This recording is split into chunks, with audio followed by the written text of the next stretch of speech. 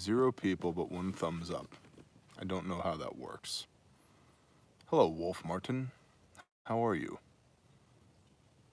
Yo, Michael. Jason Webb, what's up, man? Double tapping hillbilly. Shalom, brother. Music Tube. Shalom. KC. N more. Lucas. Dusty. Anna Attire. Alexis. Hola. Kingdom Warrior. Nicole. Susan. Dustin. Shalom, y'all. Jacqueline. What's going on?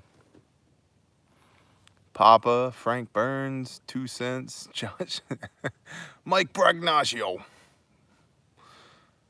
Chris, Tony, Patriot, Shalom, Patriot family.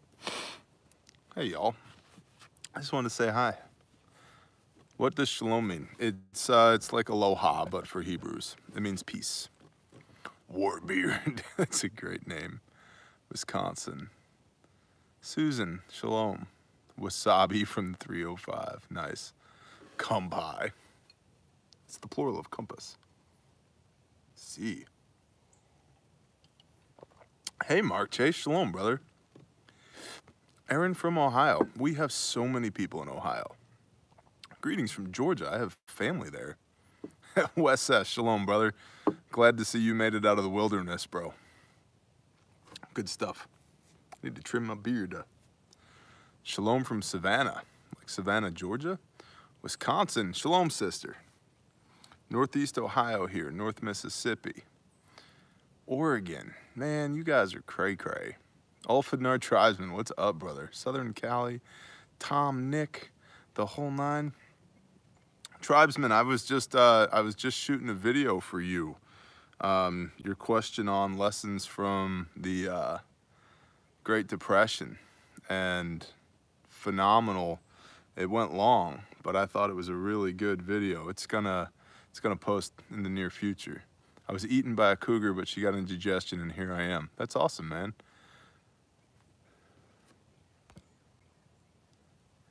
Can you shout out to Patriot Yachtman?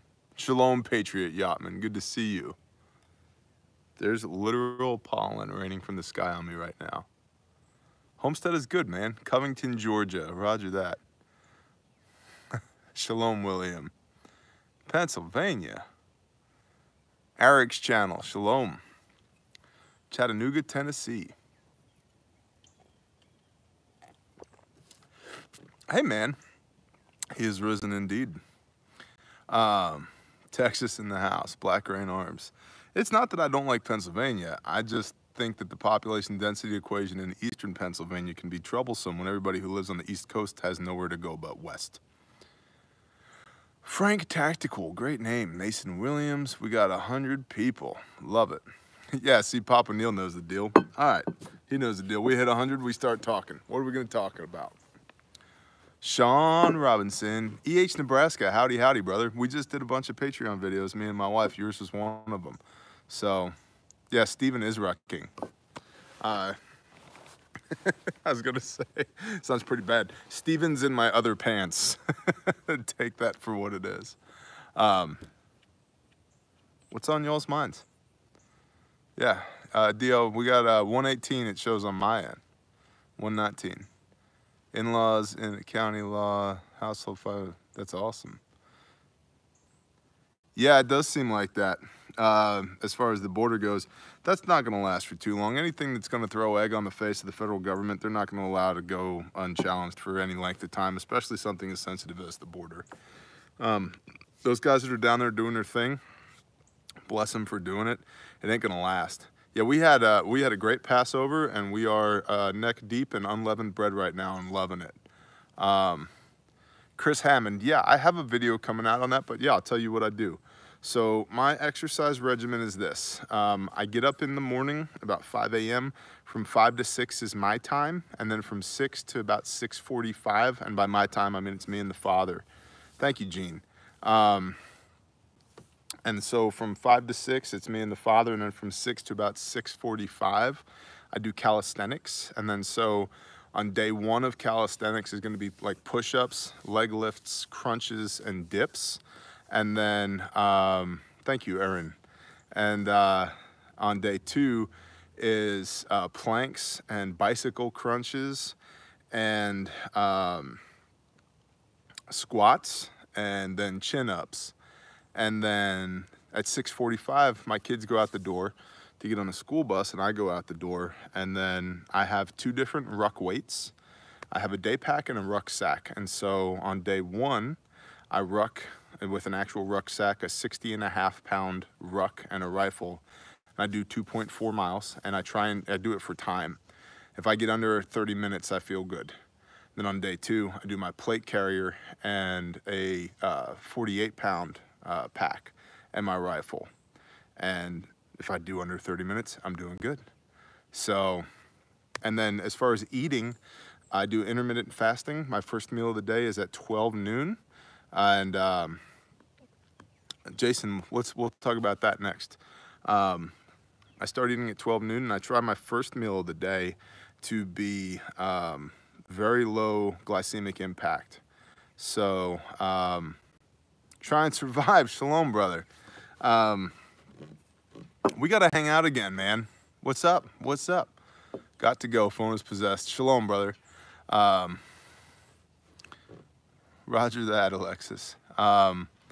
So my first meal of the day is protein, man. I try not to do carbs because carbs drop my my metabolism into neutral. Like I'm not old, but I'm not a young man anymore either. And then so I eat from noon till about 7 o'clock. Blessings on you and your family, Joseph. And then I try and be done with eating by 6, but usually it's, you know, between 6 and 7 I have my last meal.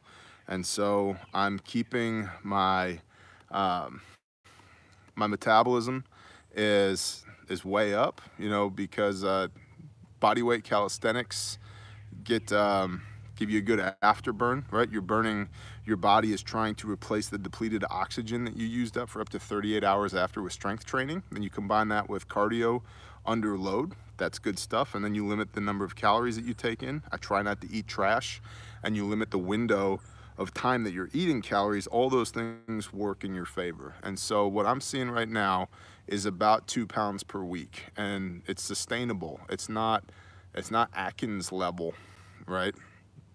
So yeah, thanks, Tommy. No, I haven't. I don't check out anybody's Facebook page because I don't want Facebook. And then somebody asked the weight of my kits. So my rucksack is, you know, depending on what I'm running, I've got about a 50-pound pack and about a 60-pound pack. No, you should. That's fine. Onion rings are cool, man. I love onion rings. My plate carrier with the day pack is 38 pounds. My chest rig set up the way it is. You're doing the 24. That's awesome, man. From 303 to 270, dude. That's, yeah. I'm telling you, I was super fat. I was at 334, and I'm about 290 right now. So it's about 44 pounds since you know, November-ish, sustainable. So, and my fighting weight's 265. So, like at 265, I'm a brick house. But at 335, I'm not. So, and at 290-ish, I'm still not. I'm on the road, right? So you just stay on the road. So how much does my kit weigh? You figure,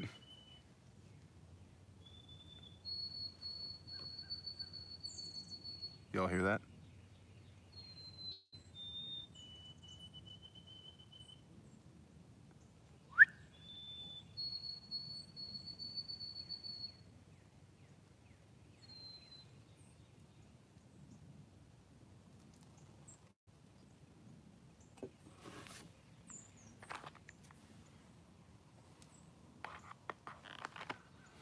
Okay, yeah.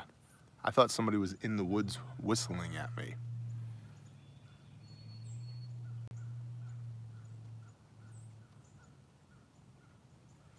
Something's gonna get shot. NWA Prepper, shalom, man. How do you know, Wes? How do you know? Maybe I'm allergic to birds. Steven calling you from your other pants. Roger that. So figure 8 to 10 pounds for a rifle. My chest rig's 22 pounds. Plate carrier's 38 pounds with a day pack. And then anywhere between 50 and 60 pounds for a ruck. White printed sparrow, midnight hiker, roger that. It's gonna be a red printed sparrow, it keeps that up. Yeah, listen, come to my pause, work a green 3, come in from the southeast, move to grandma's house in a wide arc. Yes, I do wear back plates. Yes, I wear back plates. I don't run side plates though. Maybe it's a new code from wifey. Small town preparedness, I'm good, how are you? My wife and I would like to spend a Sabbath with you and possibly Joe Fox when we head your way to see the next total eclipse in 5 years. Brother, if I'm still here in 5 years, let's set it up. Where is it, Patrick Smith? What's going on? Oh my God. Oh, just kidding.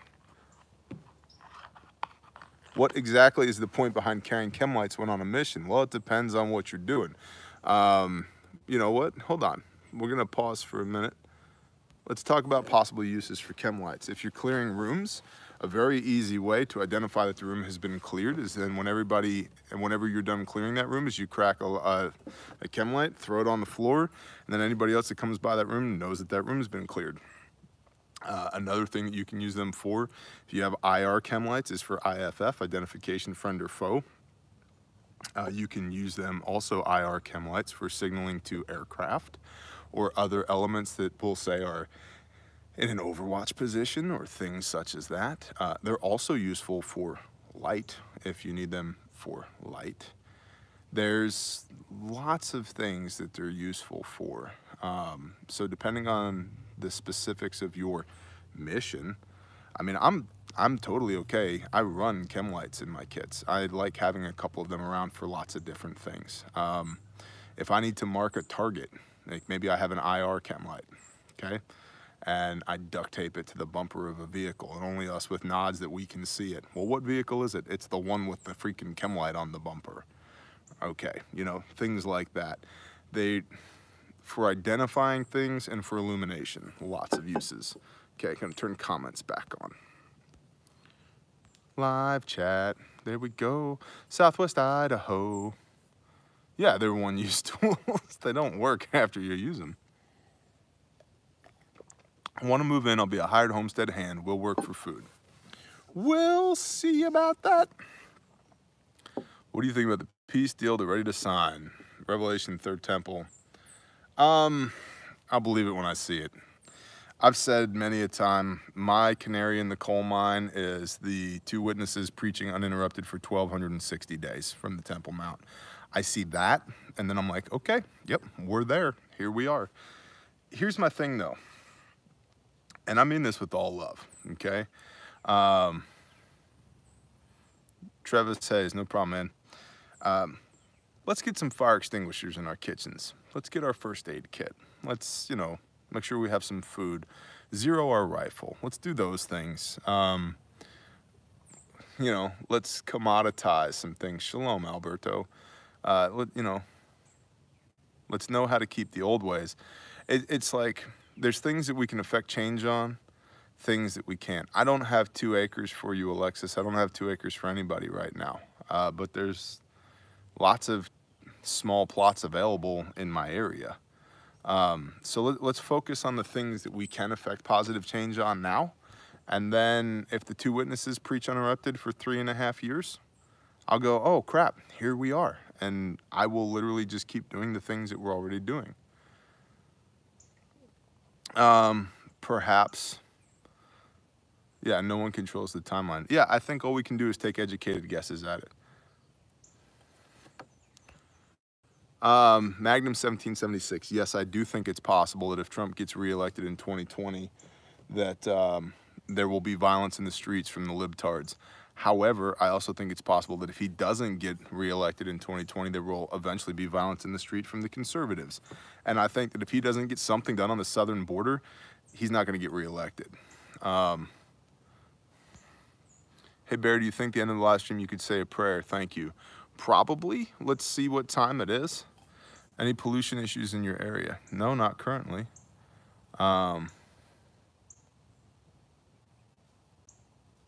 Yeah, Daryl, I agree. Think of getting an AR pistol, which is a good and inexpensive option. I've been very pleasantly surprised by anything from Palmetto State Armory. Their Patriot rifles are really tight, and they shoot better than most people are capable of shooting.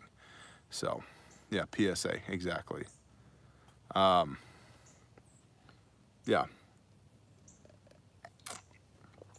Make sure if you're buying an AR pistol that you're pressing it into service in a roll that makes sense. Thermal versus night vision, if price ain't a thing. It's kind of a trick question. If price ain't a thing, get both. What are you drinking on, Bear? This is a local red wine from the Post Winery, which is in Arkansas. Will I get back to you? The plot. I do not have 2 acres for you, Alexis. Thank you, Free Spirit Press News. How's the homestead going? Mama tried homestead. It's going good. It's going good. You know, it's springtime, so we're doing everything at the same time. You know what I mean? It's going good. Everything's turning green. I'm very much so right now being impatient. I want everything to grow in my garden, right? Any opinion on Missouri trying to ban federal gun laws? I think they should do it. I think they should become the pilot case for every other state in the nation. Yeah.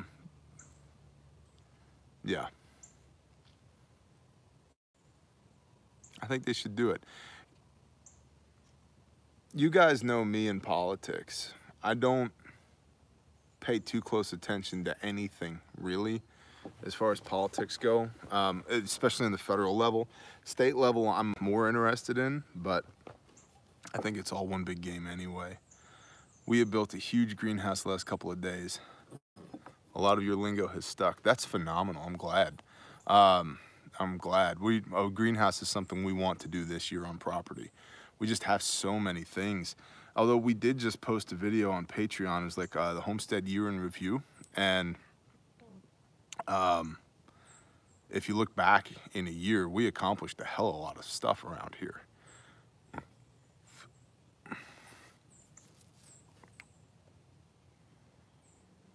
Dog and pony show, amen. None of my land is for sale. But there is lots of land around me that is for sale. Just look in eastern Oklahoma. Sheepdog, shalom. Active local militia here in my town. Joseph, I will. If I'm out that way, I will. I agree, tribesmen. Yeah, greenhouses are mostly because the conversations you and I have, brother, are on my mind and on my heart, and I want to be doing that. Gray Scout, roger that. Yeah. How much land do you homestead? That's a great question. We have a little over 21 acres here. Aaron Sarka, you should get a Glock 19. I've just got into guns. I bought my first gun at 22, but what pistol should I get starting out? You should get a Glock 19 because it's like the most common handgun on the planet. It chambers 9mm. 80% of all handguns are chambered in 9mm. It's a NATO round and a Warsaw Pact round, meaning the entire planet uses it, so you can find it all over the place. It's like every accessory on the planet has been made for the Glock 19.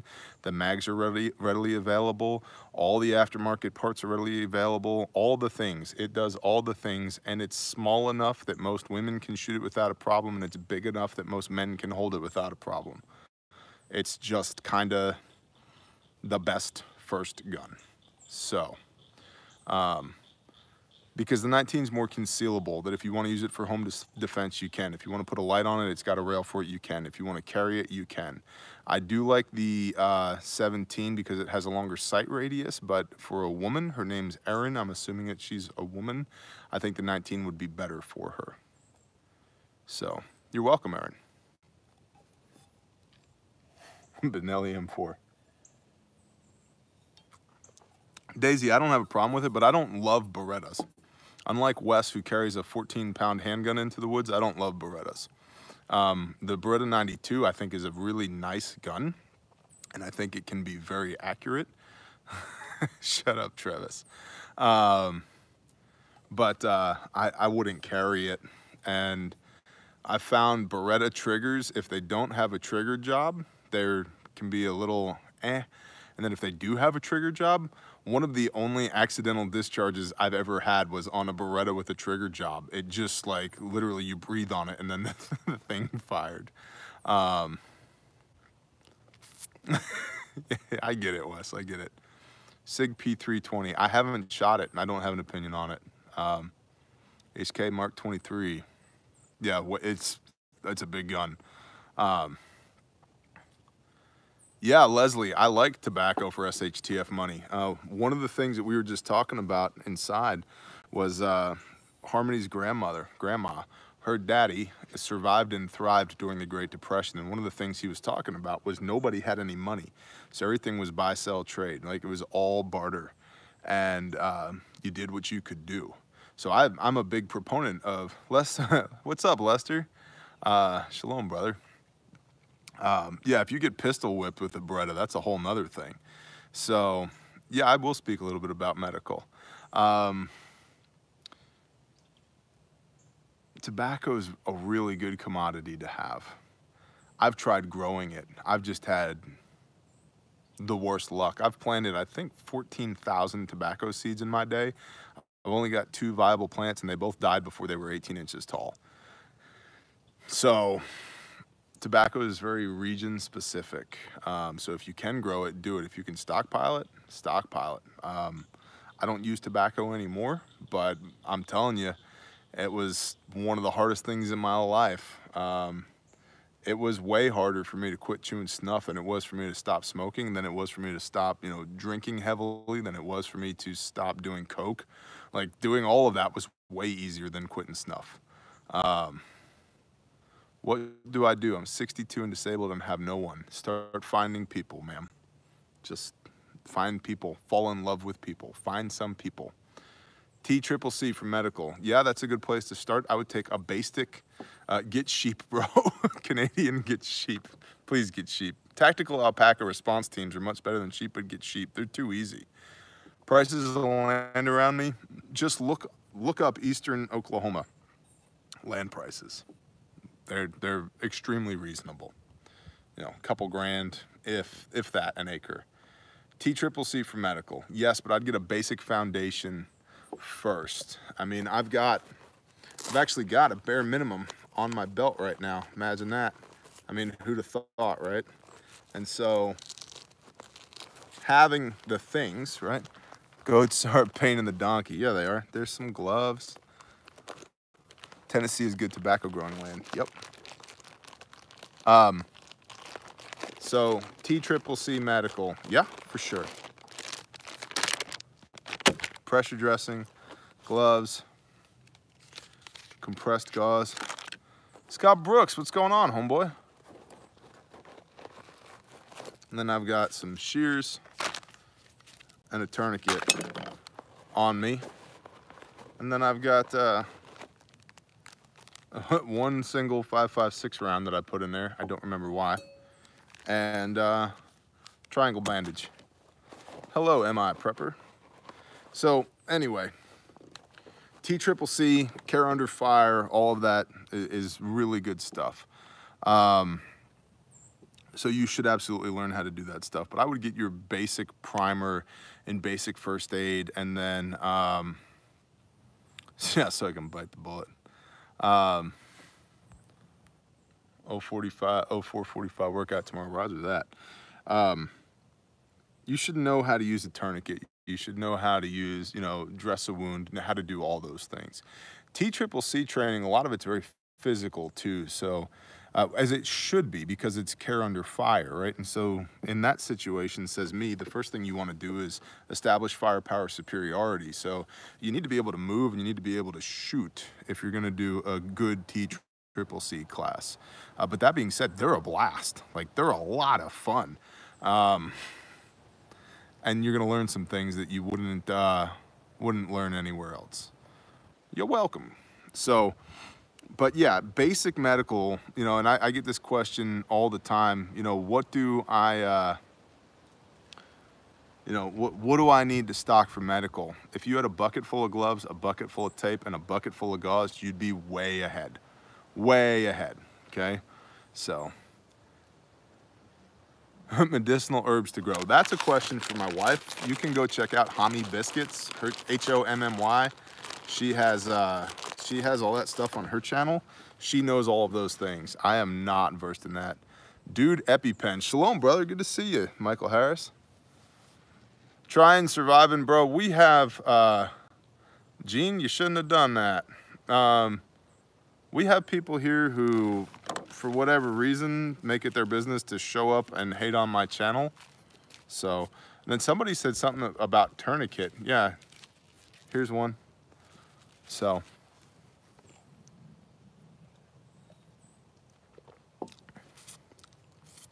thoughts on using cheap tourniquets for practice and save quality ones for real? I don't have a problem with that. I think you're better off just getting a trainer.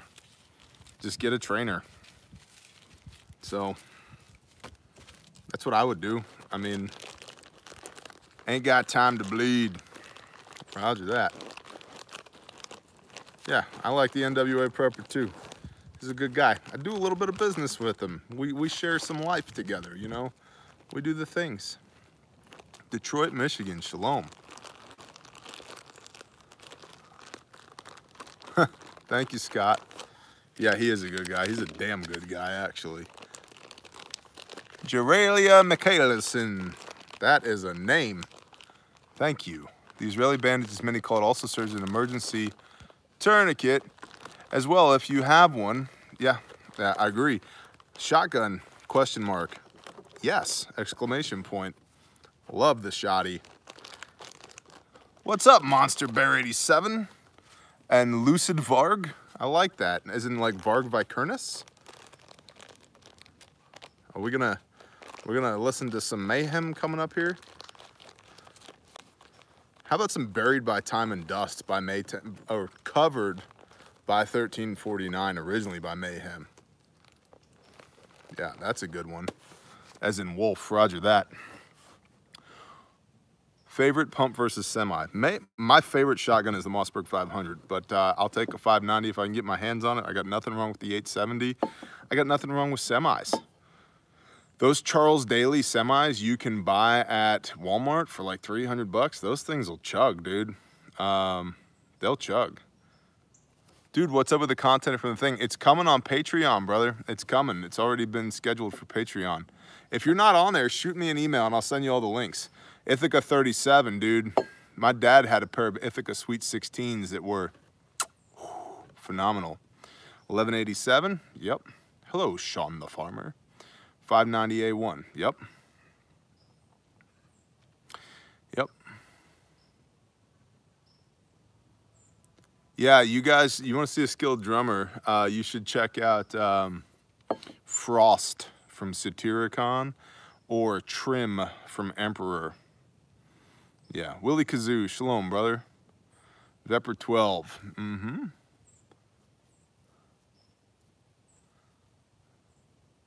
Better not hate nobody. Your heart must be light as a feather. I don't hate anybody, homie. 870 failed me a few times in the field, never on 500. Yeah, I like the 500. I've never had well, I say never. Nothing, no critical failures come to mind on the 500. Do you like the SR-15? As in the Ruger SR-15? Dave Lombardo from Slayer. I didn't know H&R made a pump. I have an H&R brake barrel. Terry Shoemaker, yeah, I like that scriptures quite a bit. Would you replace the sights on a Glock 19? If you can, short answer, no. Short answer, I want you to be able to hit with the sights that came on it. If you're gonna run a can or use it at night, then yeah, we can have a conversation about replacing the sights, but you ought to be able to hit with it stock. And the reason I say that is a lot of people trick their guns out so that they can hit with it when they don't have good fundamentals, and that's you putting lipstick on a pig. So I would get your fundamentals squared away and be able to hit with the gun as it comes out of the box. And then if you want to run a can and you need higher sights, sure. Or you want to shoot it at night, sure. So H&R pump, copy. I had no idea. What I have next to me every now, get Joel Werner. Thanks, Grow Mechanic. If you rack using the rear sight. I don't, so you could get some heinies. Pesach was phenomenal. Thank you for asking. Good night, Little Wing. Somebody, I think it was Scott Brooks, said Mike Mangini. That guy can play some drums, yo. You got a 12-gallon 1100. Holy cow. Not one more inch. What range and accuracy level would you classify as proficient? That's a great question. Here, I'm going to pause comments for a minute. With a pistol at 15 meters, I want you to be able to hit a pie plate as fast as you can pull the trigger every time, and then reload, rack the slide, and do it again. Every time. If you can put all your rounds inside of this, a 10-inch circle at 15 meters, bang, bang, bang, bang, bang, bang, bang. Bang, bang, bang, bang, bang, bang, bang. You're there. You're there. And that's static. That's standing still, right? And then move out from there in dynamic shooting. You know, and being able to, you know, whoa, the bench came off the ground. Shoot from cover, move around, do all of those things. But purely static, 15 meters with a handgun into a 10-inch pie plate, yep. I like 50 meters as a basic proficiency with a carbine, and then push it out to 100. And with a decent rifle and a decent shooter and decent ammunition, minute of pie plate is very attainable at 100 meters. And then you get into long guns, you should be able to hit that pie plate at 300 meters without trying. Most weapons platforms are way more accurate than the people behind them. The shotgun, 25 meters, the same thing. You should be wrecking that pie plate over and over and over again. And then learn to shoot and move at the same time. Shoot, move, communicate, like working as a team.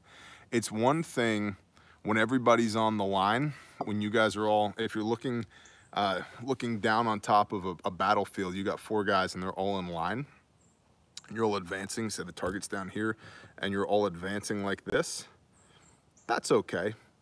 Very little issue of a stray round getting you, but if you got one guy that's back here, now we're dealing with trust issues. Can this guy actually shoot? Or this guy's back here? Can these guys, or we get jacked up and we're all like this. Okay, can they shoot? Yeah, they better be able to, but they also, everybody needs to get online again, right? And so, basic proficiency standing still, then you work on you being able to move and accomplish the same standards, and then from there, you and your team moving together. And then simple things like mag changes. We shouldn't all run dry at the same time. That's gonna be bad. So you want to stagger your shot cadence as well. That's a whole thing for a whole nother time. But basic proficiency, I like 15 with a handgun, 25 with a shotgun, and 50 as a minimum with a carbine, and then 300 with a long gun. If you're shooting a sniper rifle, you ought to be able to hit a pie plate at 300 meters. You should be able to put 3 rounds touching at 300 meters. But most people, that's not gonna happen. All right, back to the comments. Live chat. Whoa. Aaron Sarka, is drinking alcohol against biblical belief? My pastor tells me that drinking is against the Bible, but I know other Christians are devout but also drink, so what do you say? Okay, well, here we go. There is wine in my cup right now, and I believe I'm a very devout Christian. The first miracle that was ever performed by Yeshua Messiah was he turned water into wine, and the Bible's not against drinking, it's against drunkenness. Okay, so drinking's fine. Drunkenness is not okay. And so if you wake up and you need a drink, you have a problem. If you drink 7 days a week, you have a problem. If you drink more than you know you should be doing, you have a problem. So Yeah. Drinking's okay. Drunkenness is not okay. So that's it. Yeah, exactly. Texas Pete, what's going on? No, optimum performance. You're just a normal human being. That's not a problem. Shalom, Kyle Kush. Thank you, brother. Good to see you. I appreciate that very much. So.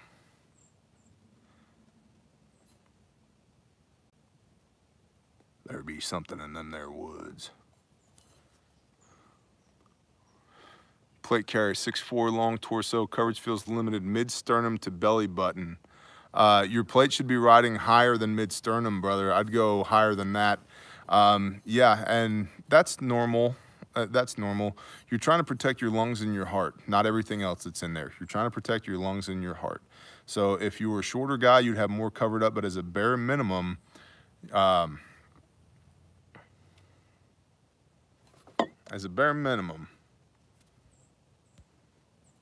lungs and heart.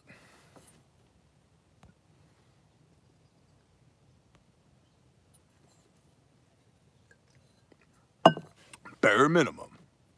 Jesus is awesome. Sternal notch. Hey, yep, agreed. Heart and lungs. Agreed. What are you, like some kind of awesome paramedic or something? You know these things? You do the things? Whoa, bro. That is a beautiful sky over there. You'll see that? And tilt. Look at that. Isn't that cool?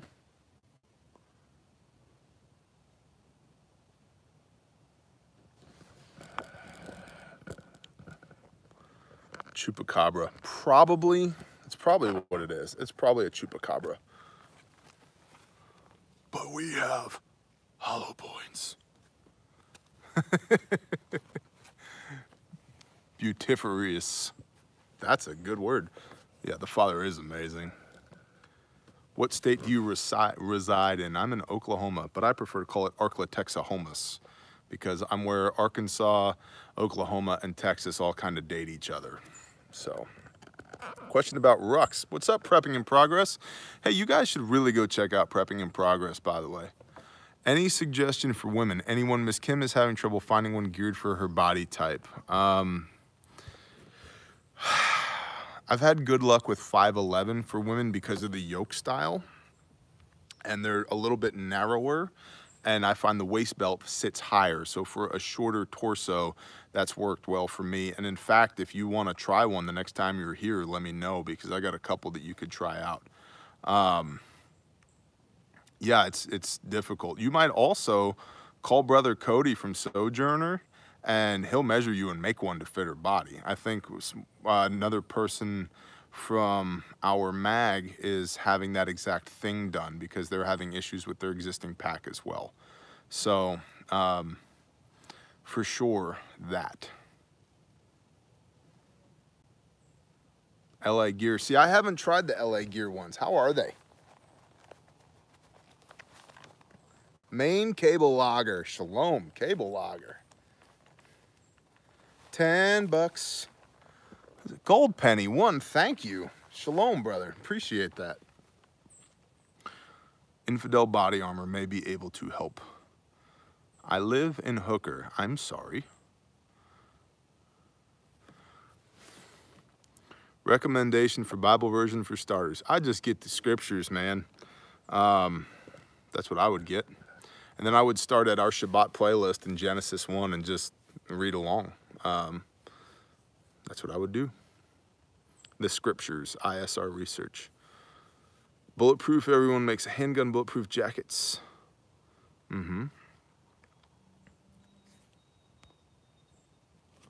What kind of food to store in the car? Snacks that you eat.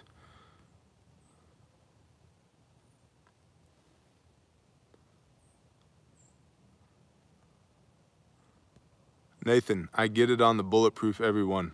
Copy. Brennan, what are you doing here? Good to see you, brother. When are you coming back to visit? And I expect an answer on the live stream right now. When are you coming back to visit? Gunshots 2 blocks over. Roger that, Rachel. Armor up.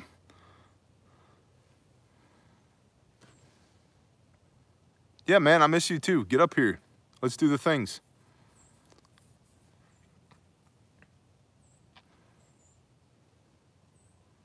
Thank you, Big Mama Matriarch. Yeah, she's phenomenal. I love her. Yeah, Chris, come on over. All 263 you guys. How do I feel about armor and backpacks for kids at school? I feel like there's probably, hypothetically speaking, soft armor in my kids' backpacks right now. How's that? Yeah, talk to Cody, set it up, man. You guys have my numbers. Just come. Just pick a weekend and tell me when you're coming here. Come up, we'll hang out. We'll do the Shabbat thing. We'll do the cooking food thing. We'll do the beer thing. It'd be tremendous. Yeah, you guys need to come back up.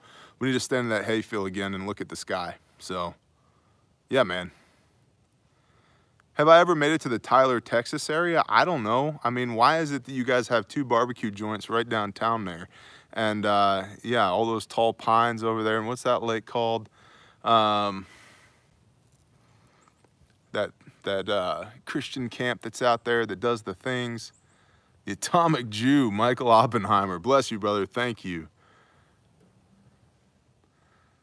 Michael McLaughlin, man. Read along. It's all good, homie. What's the best sight for the AR-15? Man, what are you trying to do with it? Trying to shoot 500 with open sights, or you trying to hit a man-sized target at 50? How much to join a meet and greet there? I don't know.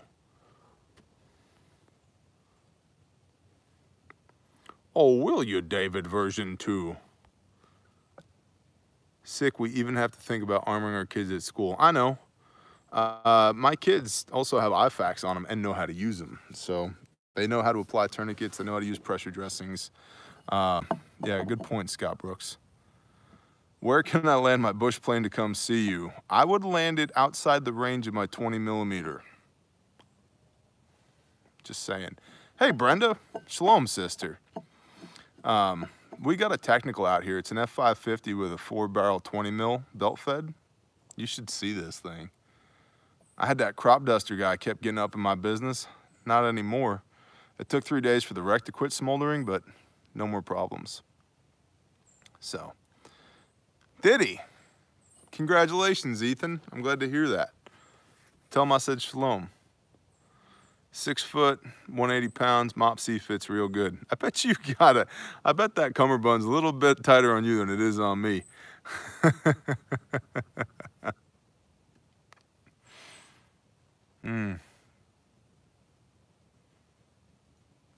What else we got going on? It's 8 o'clock already.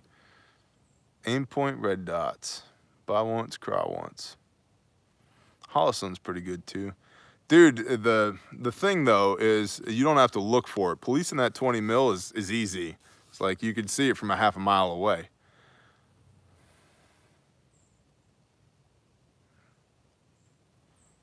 Copy that, Alexis.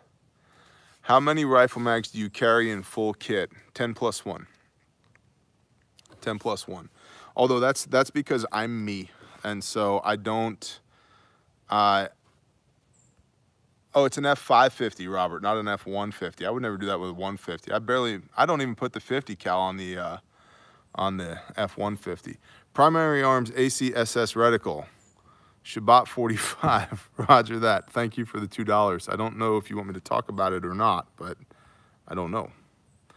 I don't recommend that everybody carry 10 plus 1. My wife doesn't run 10 plus 1. She runs 6 plus 1. You are Scott Peters Jr. I'm ashamed of you. How dare you show up late like this again? What's wrong with you? Call your mother. Just kidding. Hey, from not Ohio. Brock Nasty is also late. 50 BMG uses. It's a really good way to poke holes in things that need holes in them. And on top of all of that, you know, sometimes the ATF might get called on you. Yeah, 6 plus 1 is a great place to be, NWA Prepper. That's kind of my baseline. But me being me, I'll take 4 more pounds of weight for 120 more rounds. And I want them. Working in Tennessee, single stick hero, roger that. Jonathan Kozad, Kozad? Shalom, brother. Should a 6-gun be my sidearm in SHTF? Well, that depends on what your population density is. Out here, sure, that's fine. In the middle of Babylon, no, you need more rounds than that. Although there are a couple of redeeming qualities of revolvers, one of which being that you can press it up against a soft target and pull the trigger and not have to worry about a malfunction. And the wound channel is disgusting / excellent, depending on what you're into. You know, everybody touts the dependability of a wheel gun, but remember, Jerry Mikulek had to replace his firing pin when he was trying to set the world record with that 357. So, I got nothing against LWRC. Hey, Logan. Thank you, Jonathan. Shalom. Sean, you're welcome, man. Adam Martin, I'm disappointed in you. I'm disappointed in you, Adam Martin. Beat face. Give me 20. Let's go. Come on. We're waiting. Up, down, up, 1. Up, down, up, 2. Come on. What is the best food and buckets for kids? You know what? Let's talk about that. I want to talk about that for a minute. Best food and buckets for kids. Okay. I'm going to hide chat for a minute. Here's why. I'm very much so a proponent of stocking what you eat. I also just spent dinner at Grandma's house, hanging out with Grandma and my wife and my kids, and listening to Grandma talk about what it was like being raised by people who had just survived the Great Depression. There was one winter, like 4 months, that all they ate were black-eyed peas. Breakfast, lunch, and dinner, black-eyed peas. And so we oftentimes worry about food boredom. What are we going to do about it? Food boredom is a real thing, and it is. And for that reason, you should stock food that will keep on a shelf indefinitely, that you eat regularly, and that won't keep indefinitely, you should rotate out. You should have a working prepper pantry, probably 15 to 18 months worth of food on the shelves, and you just rotate it in and out. But for 4 months, they ate 120 meals, give or take. Well, no, because 4 months would be 120 days, 360 meals of black-eyed peas, because it's all they had. Nobody starved to death. Nobody cared that the kids didn't want black-eyed peas anymore. Truthfully, they probably got their tails beat if they didn't eat. And again, I just shot this video about lessons from the Great Depression, and that's one of them. You eat the food that you're given with a smile on your face. And so my kids can oftentimes be picky eaters. We don't tolerate that around here. You're thankful for the food that you have and you eat it. And in fact, Cheyenne, as an example, was giving me a hard time one night about eating the dinner that I had prepared for her. And so as a punishment, I rewound her timeline 200 years, and I put her back in the 1800s. I went back to the electrical panel, cut the main breaker, turned the AC off, the whole nine, lit one candle, set it in the middle of the table, and I said, there, you sit there and eat your dinner in the dark now. And then when you're done, you can comb your hair and go to bed, like a nice little blonde girl would have 200 years ago. And she cried, but she ate her dinner in the candlelight, alone, because everybody else had finished their dinner. And so, on the one hand, yes, kids can be picky eaters. Humans can be picky eaters. So stock what you eat and eat what you stock. On the other hand, if one of my kids ever turned their nose up at a meal and we were in crisis, and I'm saying this fresh on coming back from Florida and then going back to Florida in a few weeks, if one of my kids ever turned their nose up at a meal when we were in dire need of it, Lord help them, they wouldn't be able to sit down for a week, because I'm going to tear that butt up. So Grandma is here amongst the living because she ate 360 meals straight of black-eyed peas, boiled black-eyed peas, because that's all they had. So It's not either or, it's both. And the more you do of the one, the more food you stock that your kids like, the less you have to do of the other. But you do need to be willing to harden up and go there. If things get hard, you need to be at least as hard as the challenges, preferably harder than it. And I think we do a disservice to our children. At least I'll say in my household, I feel that we do a disservice to our children if we allow them to be soft when there's an opportunity for them to learn how to harden up. So, all right, chat back on. Who's dropping bombs here? Frank Tactical. Thank you, brother. Appreciate that. Thank you very much. Adam Martin. Thank you, brother. Bless you.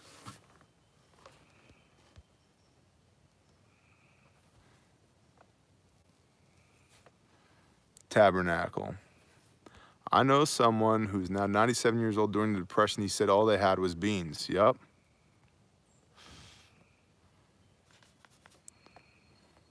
Amen. Trying surviving.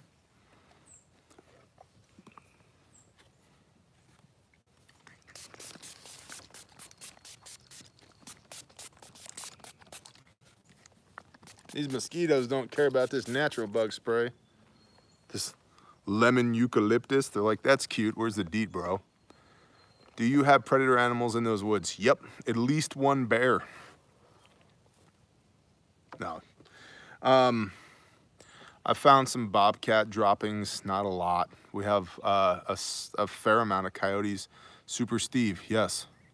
A fair amount of coyotes. There's some talk of panthers in the area.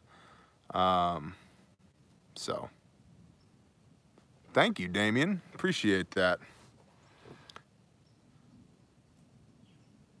Leslie, here.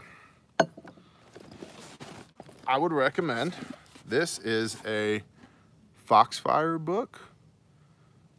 That's one of the things that's covered in these books is all types of useful things, one of which is soap making. And you do it, okay? Wood ash and rendered fat are gonna be two of your components to make it happen. So, no fried crickets for you. Lame white rice, go for it. What is soap, right? It's the thing that makes your butthole not smell like death. So, Moonlight, yeah, there's a whole series of Foxfire books. David McGregor, thank you, brother. Appreciate you, man. Guy that comments. There's a whole series, and I know very little about today's bombings. I've seen the headlines. I haven't looked into them. Do I think it's a coincidence that things are blown up on Easter? No. No, I don't. No, your butthole is not supposed to smell like death. And if you drop your trousers at the end of the day and almost passed out from the stench that wafts up, you need a field expedient bathing experience. Patriot, roger that. Get the books, they don't require voltage. Amen. I don't know which one talks about gunpowder. We have the whole, all of them are on the shelf. So, hi Bear, Underground West. Hi Underground West. Chanel number 5. Yes, how did you know? Taz, what's up, Taz? Good night, Aaron. Go get some sleep. Yeah, there are no coincidences, y'all. There's just not. That's not how the world works.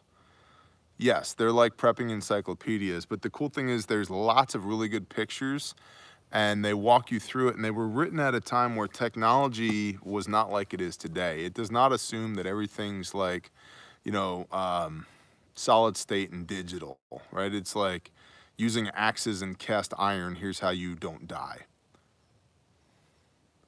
Try bug mace at Amazon. Okay. Email me that, brother, because I will forget. Matthew, shalom.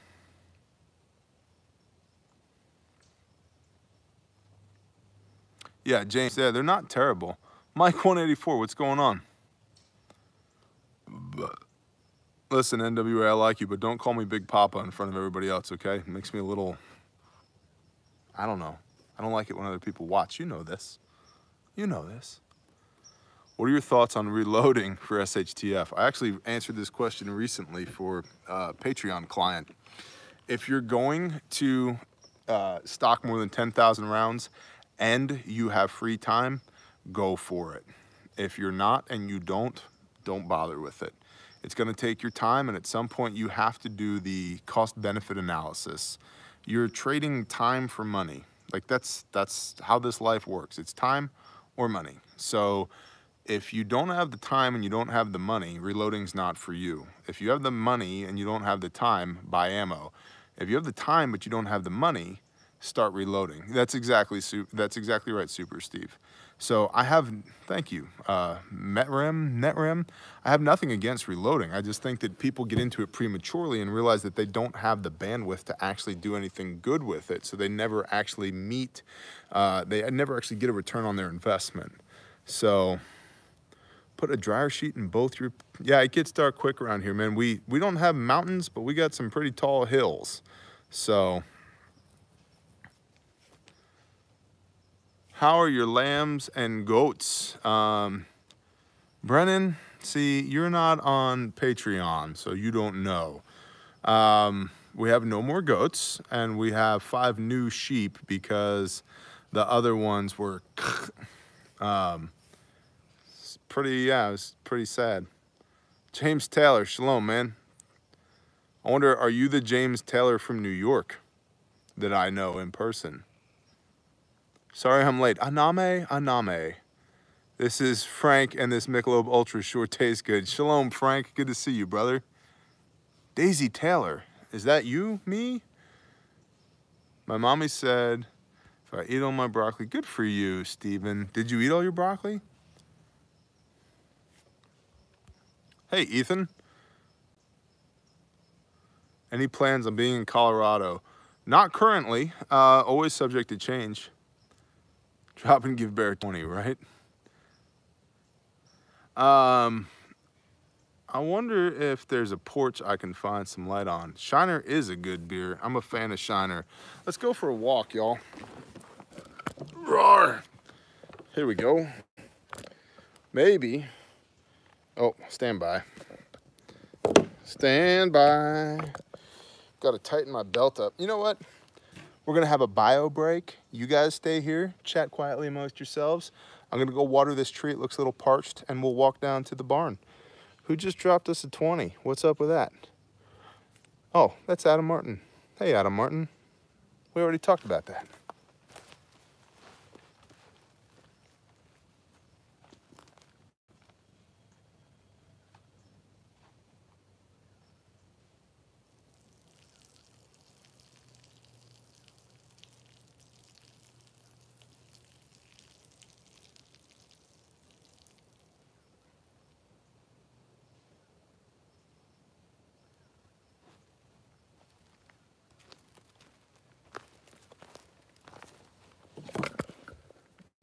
All right, y'all. I want you guys to know that sometimes when I have to pee, there's like a little poot right there. And I didn't let that little poot out this time because I was worried you guys would judge me if you heard it on camera. So, like, we're friends, but we're not all the way there yet, you know? Like, we've still got some work to do. All right, let's go this way.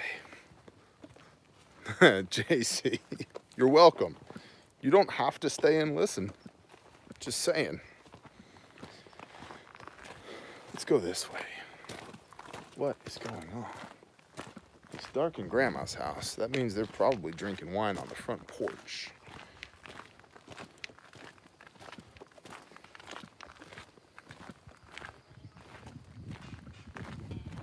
What are y'all doing?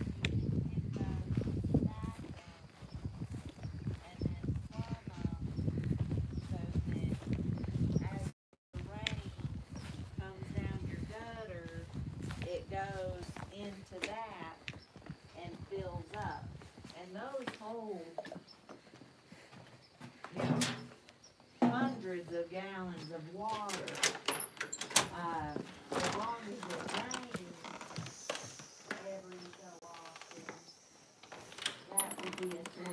water too. So I wonder about this. I wonder about. Can you see me? They weren't worried about the purity. Like they were about the purity today. So, I mean, they just drank it and went on. What's up, Yankee Watchdog?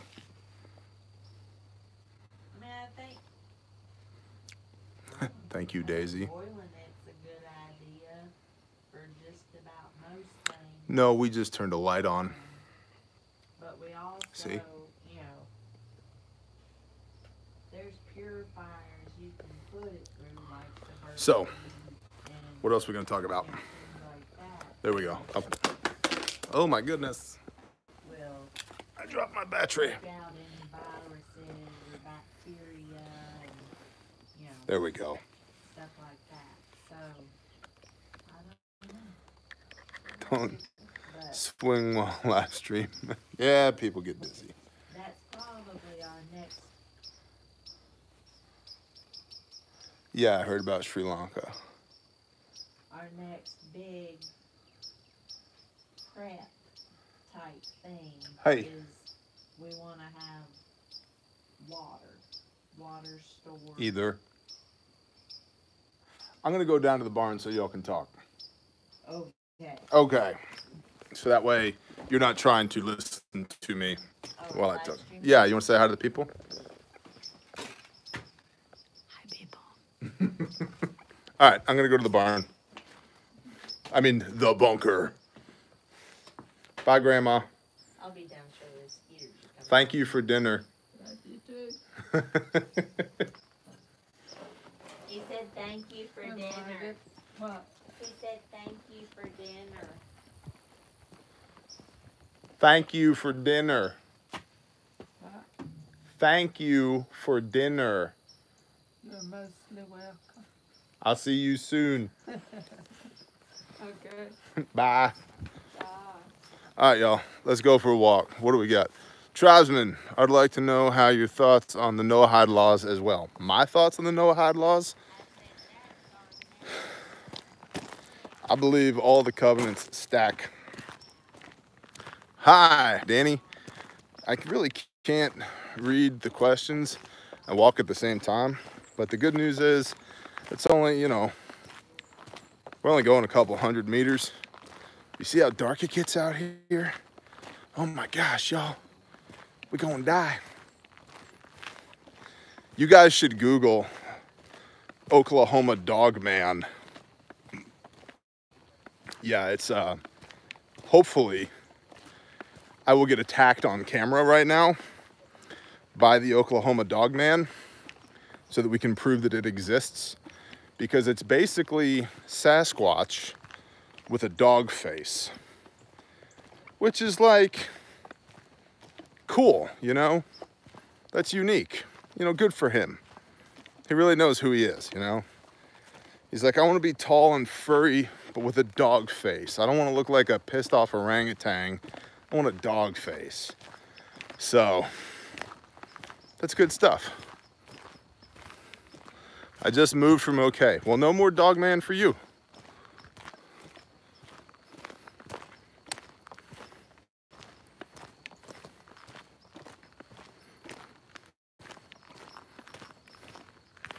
You got 20. Oh, can't see me. Well, I'm coming. I'm getting to the barn bunker place. I was gonna do, I mean, the title of this live stream is impromptu chat. Like, I didn't think there'd be 260 some people here. I thought there'd just be a handful and we'd talk a hot minute and it would be good to go. Now I have to ford this raging creek. 2 steps today. Pretty serious. We're almost to the barn. It's actually more like 300 meters, I guess. We'll run next time. It's actually probably good you can't see me because y'all would get motion sick. I used to get those comments all the time when I would do walking talks. Stop walking, Bear. You're gonna make me sick. What's wrong with you? Don't you know that you shouldn't walk and talk at the same time? Sorry. Here, now we're up by the hoose.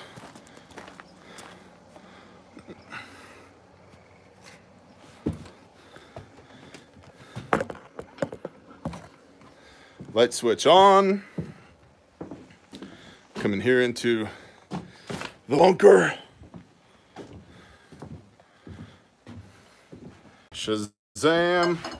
You guys on Patreon are gonna lose your proverbial bowels when you see this giveaway this month. Oh my goodness. And I say that because I just walked in here and it's sitting here on the table. And I really want to show you what it is, but I'm not gonna until I do the video. I can't.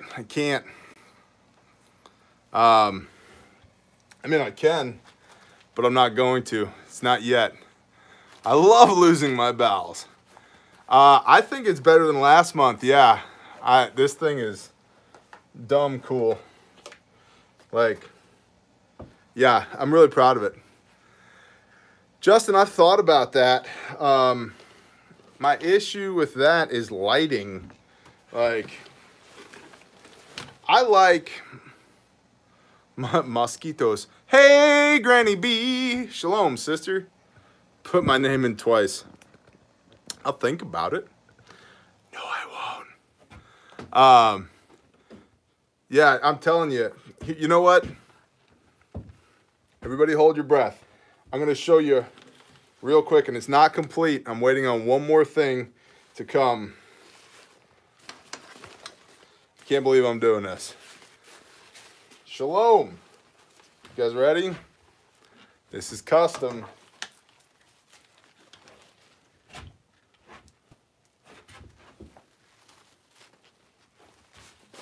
There you go. Done. And I'm not telling you a word of what it is. Keith Mead, you're welcome, brother. Oh, I'm telling you. Gosh. I'm not going to tell you. Wait for the video. Wait for the video. Because, yeah, and there's one more thing coming. Be still my beating heart. Can we just say handmade in America? Yeah. Oh, yeah. It's going to be tremendous. Believe me, believe me. And we didn't even have to get Mexico to pay for it. Like, I'm super stoked. Yeah.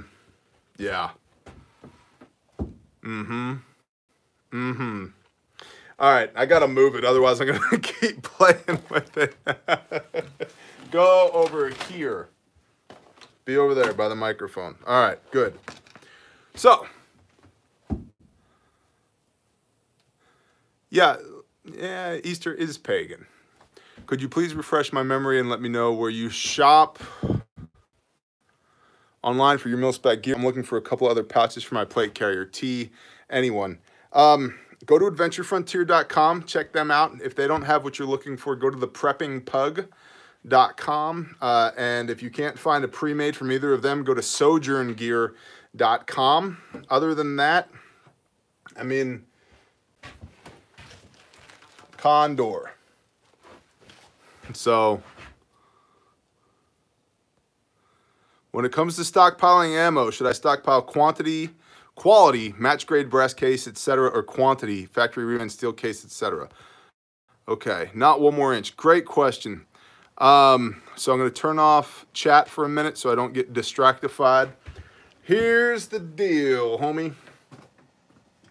When it comes to ammo, I think that all of your pistol mags should be loaded or be capable to be loaded with expanding ammunition, hollow points, critical defense, whatever. Like, for example, here's one, okay? Like that, and then, hold on. War belt. I got a war belt.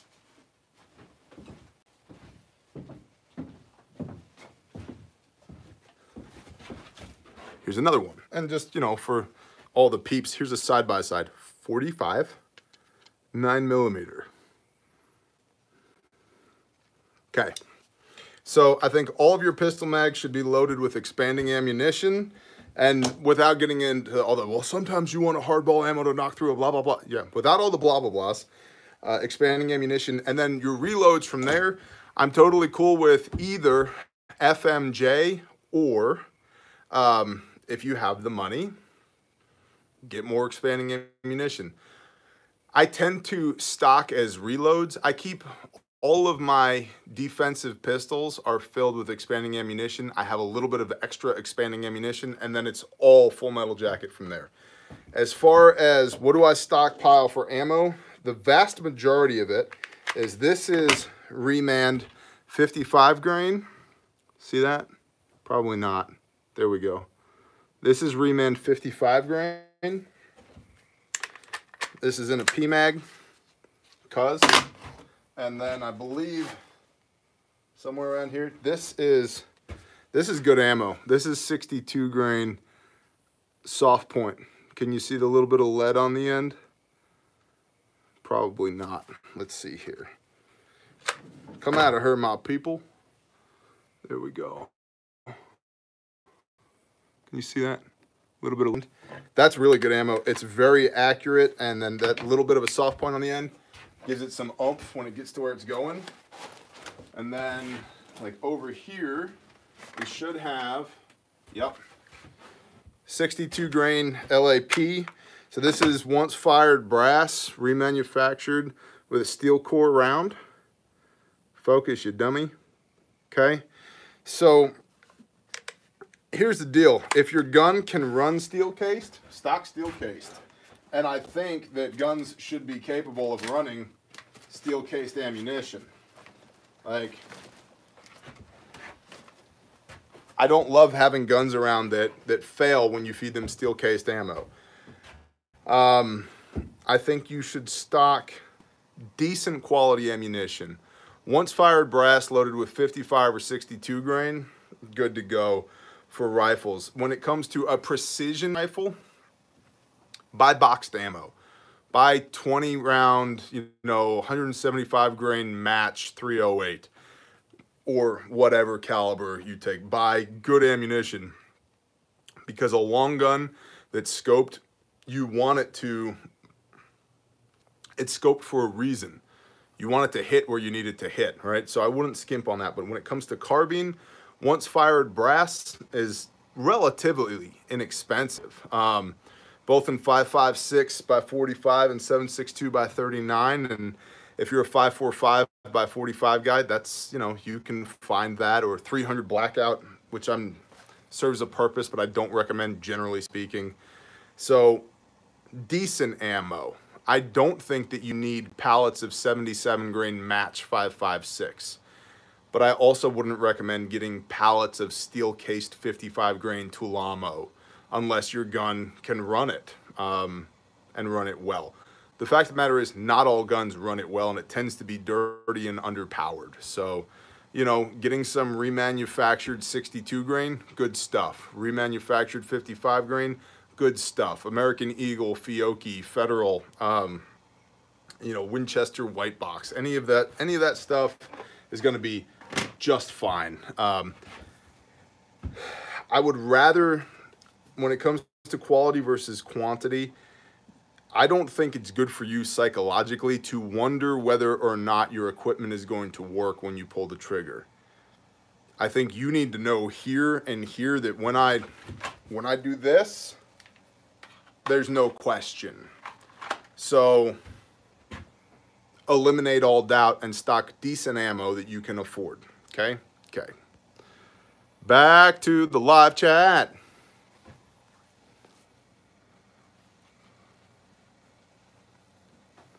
Julie, how's it going?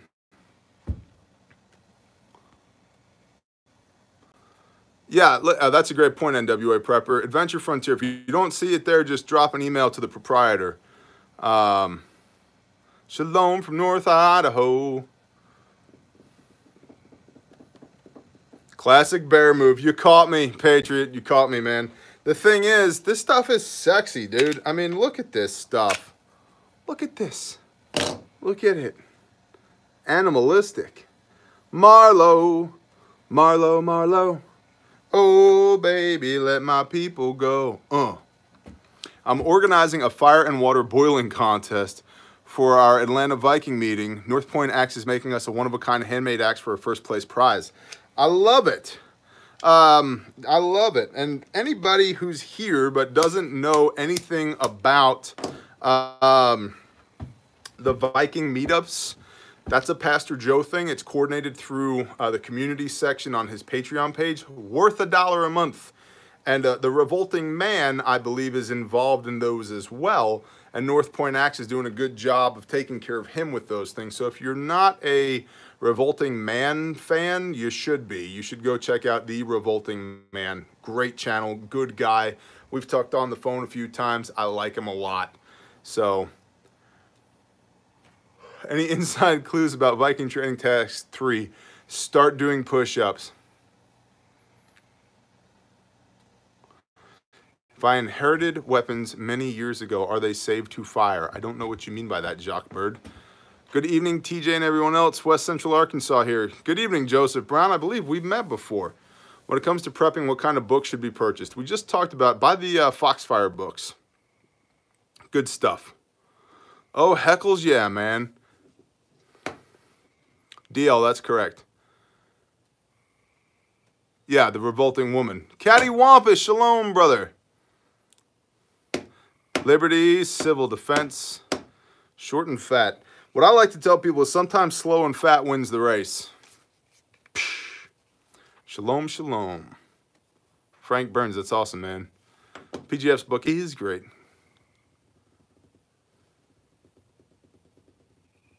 Okie Storm Chaser, shalom, brother. Good to see you. We just answered your question for Patreon today. I don't know when it'll post, but we just shot it today. I need some water. Richard Wells, shalom, brother.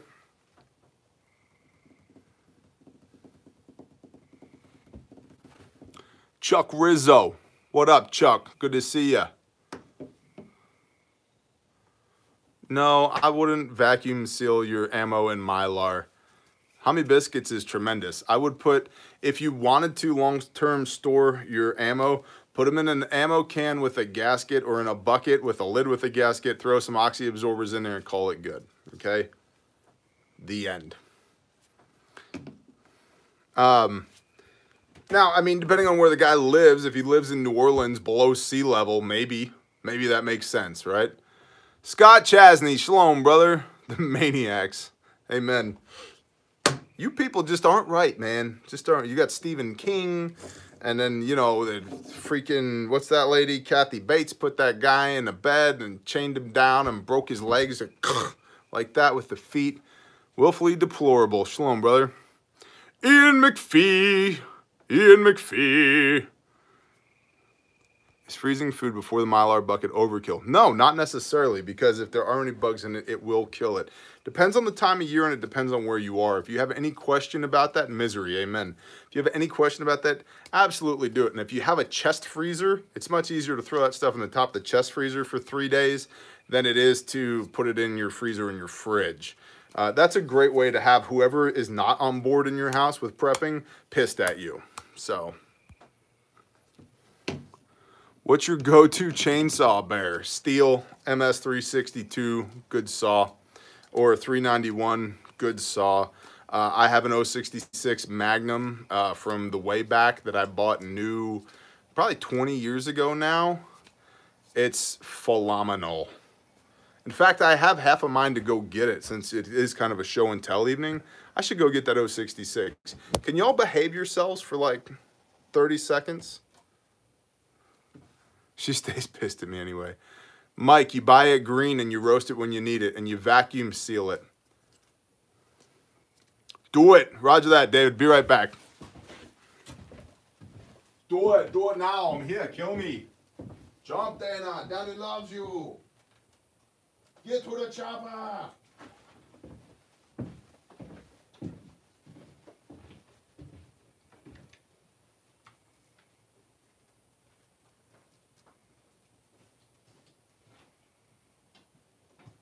Jump, Dana, Daddy loves you.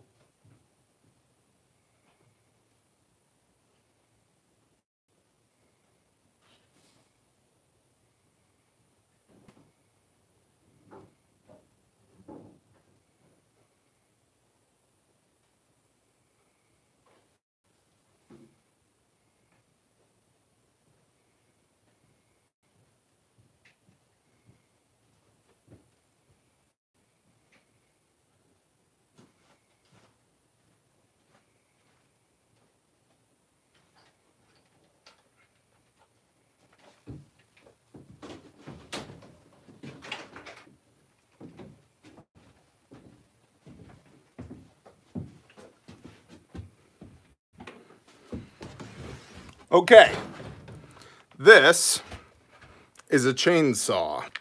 This is not a toy. This is a steel 066 Magnum that's been ported, that has an 8-tooth sprocket, that runs a 32-inch bar, that I've had for 20 years or so. Here's the bar on this sucker. I don't even think I can get it in the shot, maybe. So,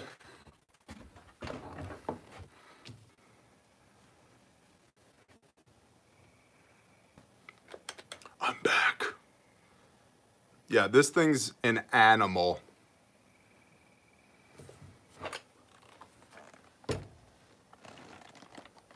So, I mean, look, the handle right now is, there's a zip tie right there and some electrical tape. Like, this thing's been through war. So, I mean, look at the dogs on it. Look at the bucking spikes on this thing. So, when I tell you guys I used to cut timber, this is one of my saws from back in the day. This was my saw when I had to work a site and I had to fell trees. That sucker right there, that's my jam. And I would run it with this 32 inch bar on it. And I would run it because it's been ported and it has an 8-tooth sprocket and bored out.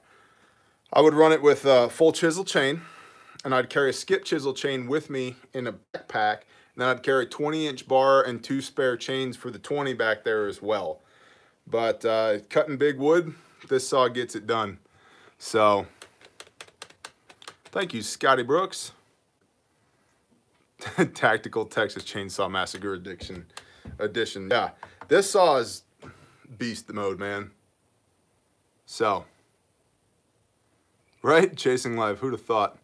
All right, so I'm gonna go set this out of the way just for a moment. But this thing, I'm just telling you, it's an animal. It's an animal. That's why we just became best friends. What? Did we just become best friends? Urgh.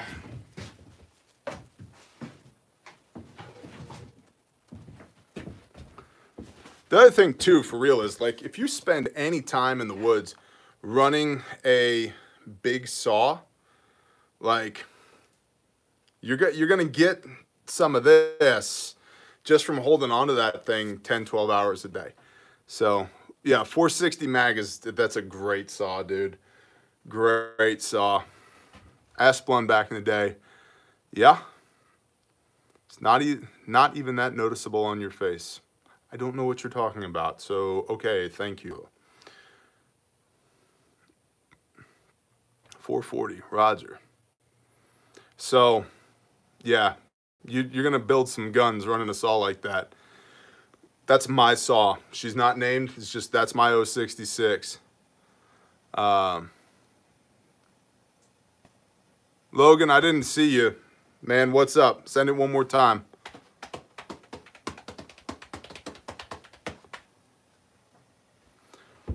Both methods with good results. I don't know what we're talking about now.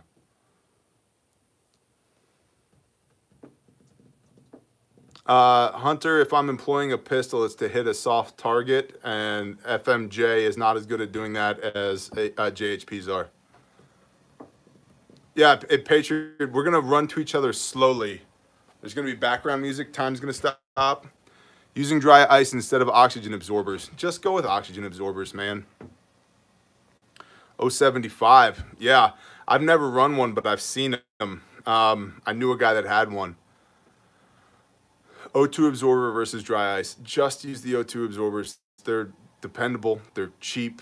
They're like consistent. They're readily available. I mean, I don't love you guys going to Amazon to get things. I don't love going to Amazon to get things, but boy, you can get anything you want on Amazon. So get some oxygen absorbers. Have you been around a Desert Eagle 50AE? Yes, I have.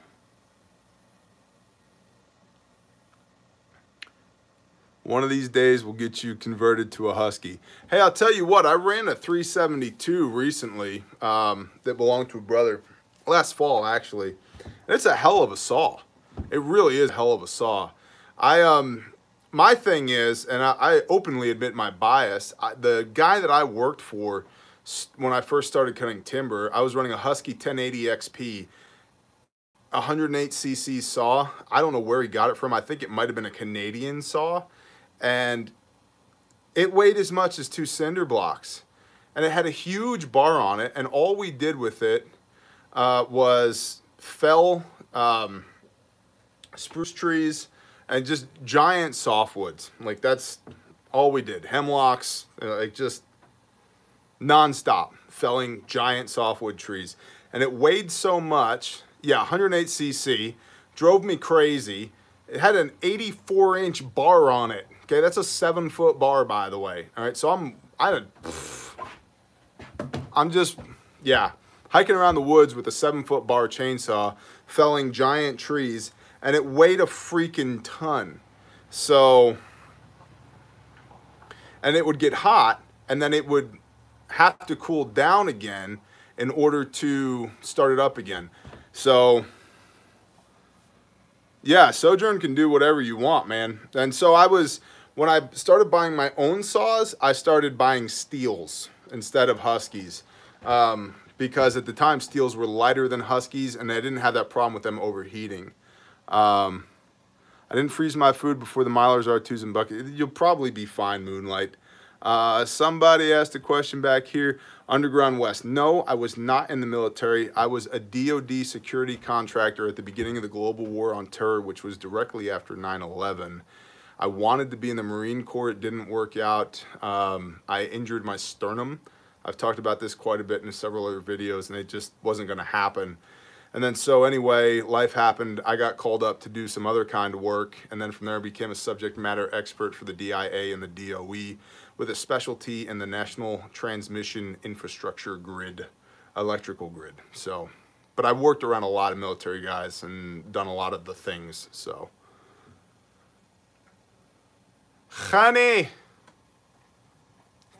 come here, honey. What's up, Scout? Shalom. Come here. I'm fine. What? All the bugs. What you doing? You're welcome, Wes. Hello. Hello. Oh, you're on the phone. Hi. Good night, Adam Martin. Bless you, brother. What's up, Aaron Martin? What's up? Yeah, it is a mouthful. I just pulled up home for them and handed that real quick. Scout's a good kid. I just pulled up home, but I'm saying hi to Dad.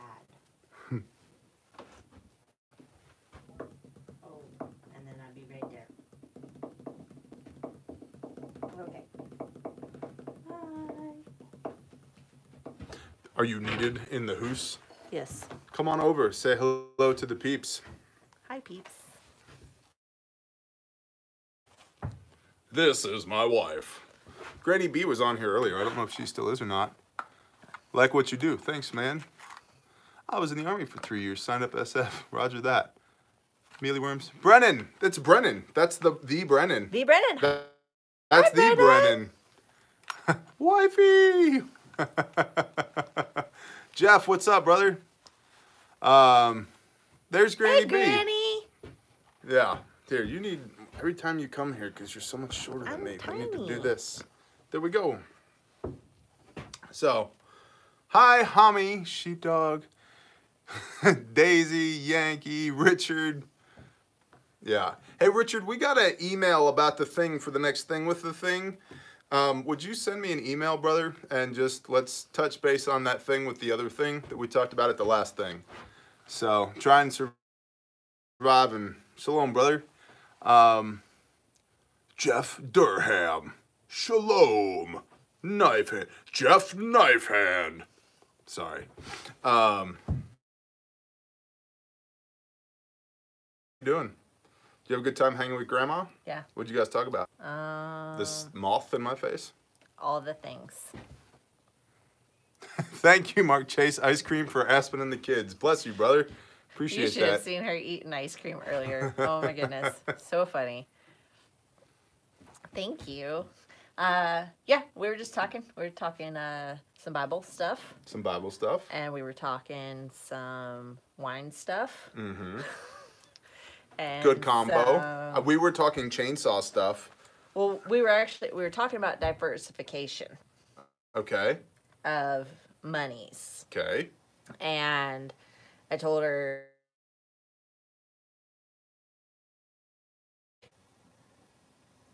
to me that makes sense. Mm-hmm. Because just like with prepping and having like food preps, you don't, yes, she's adorable. I love her to pieces. But just like with food preps, you don't want, I would say we could go on the porch, but yeah, we could. It's like all the bugs outside. Do you even buffer, bro? But yes, so we were talking about diversification. And that was not planned. Good job. Yeah. And water storage and hand pumps and purification versus filtration and all the things. All the things. Me and Grandma were talking about everything you think of, we talk about while drinking a bottle of wine. That's what we drink. Me and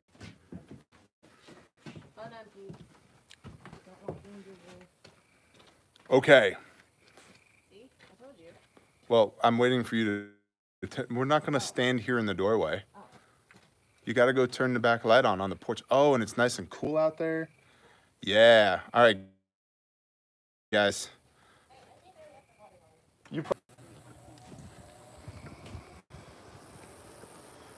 Do you see me?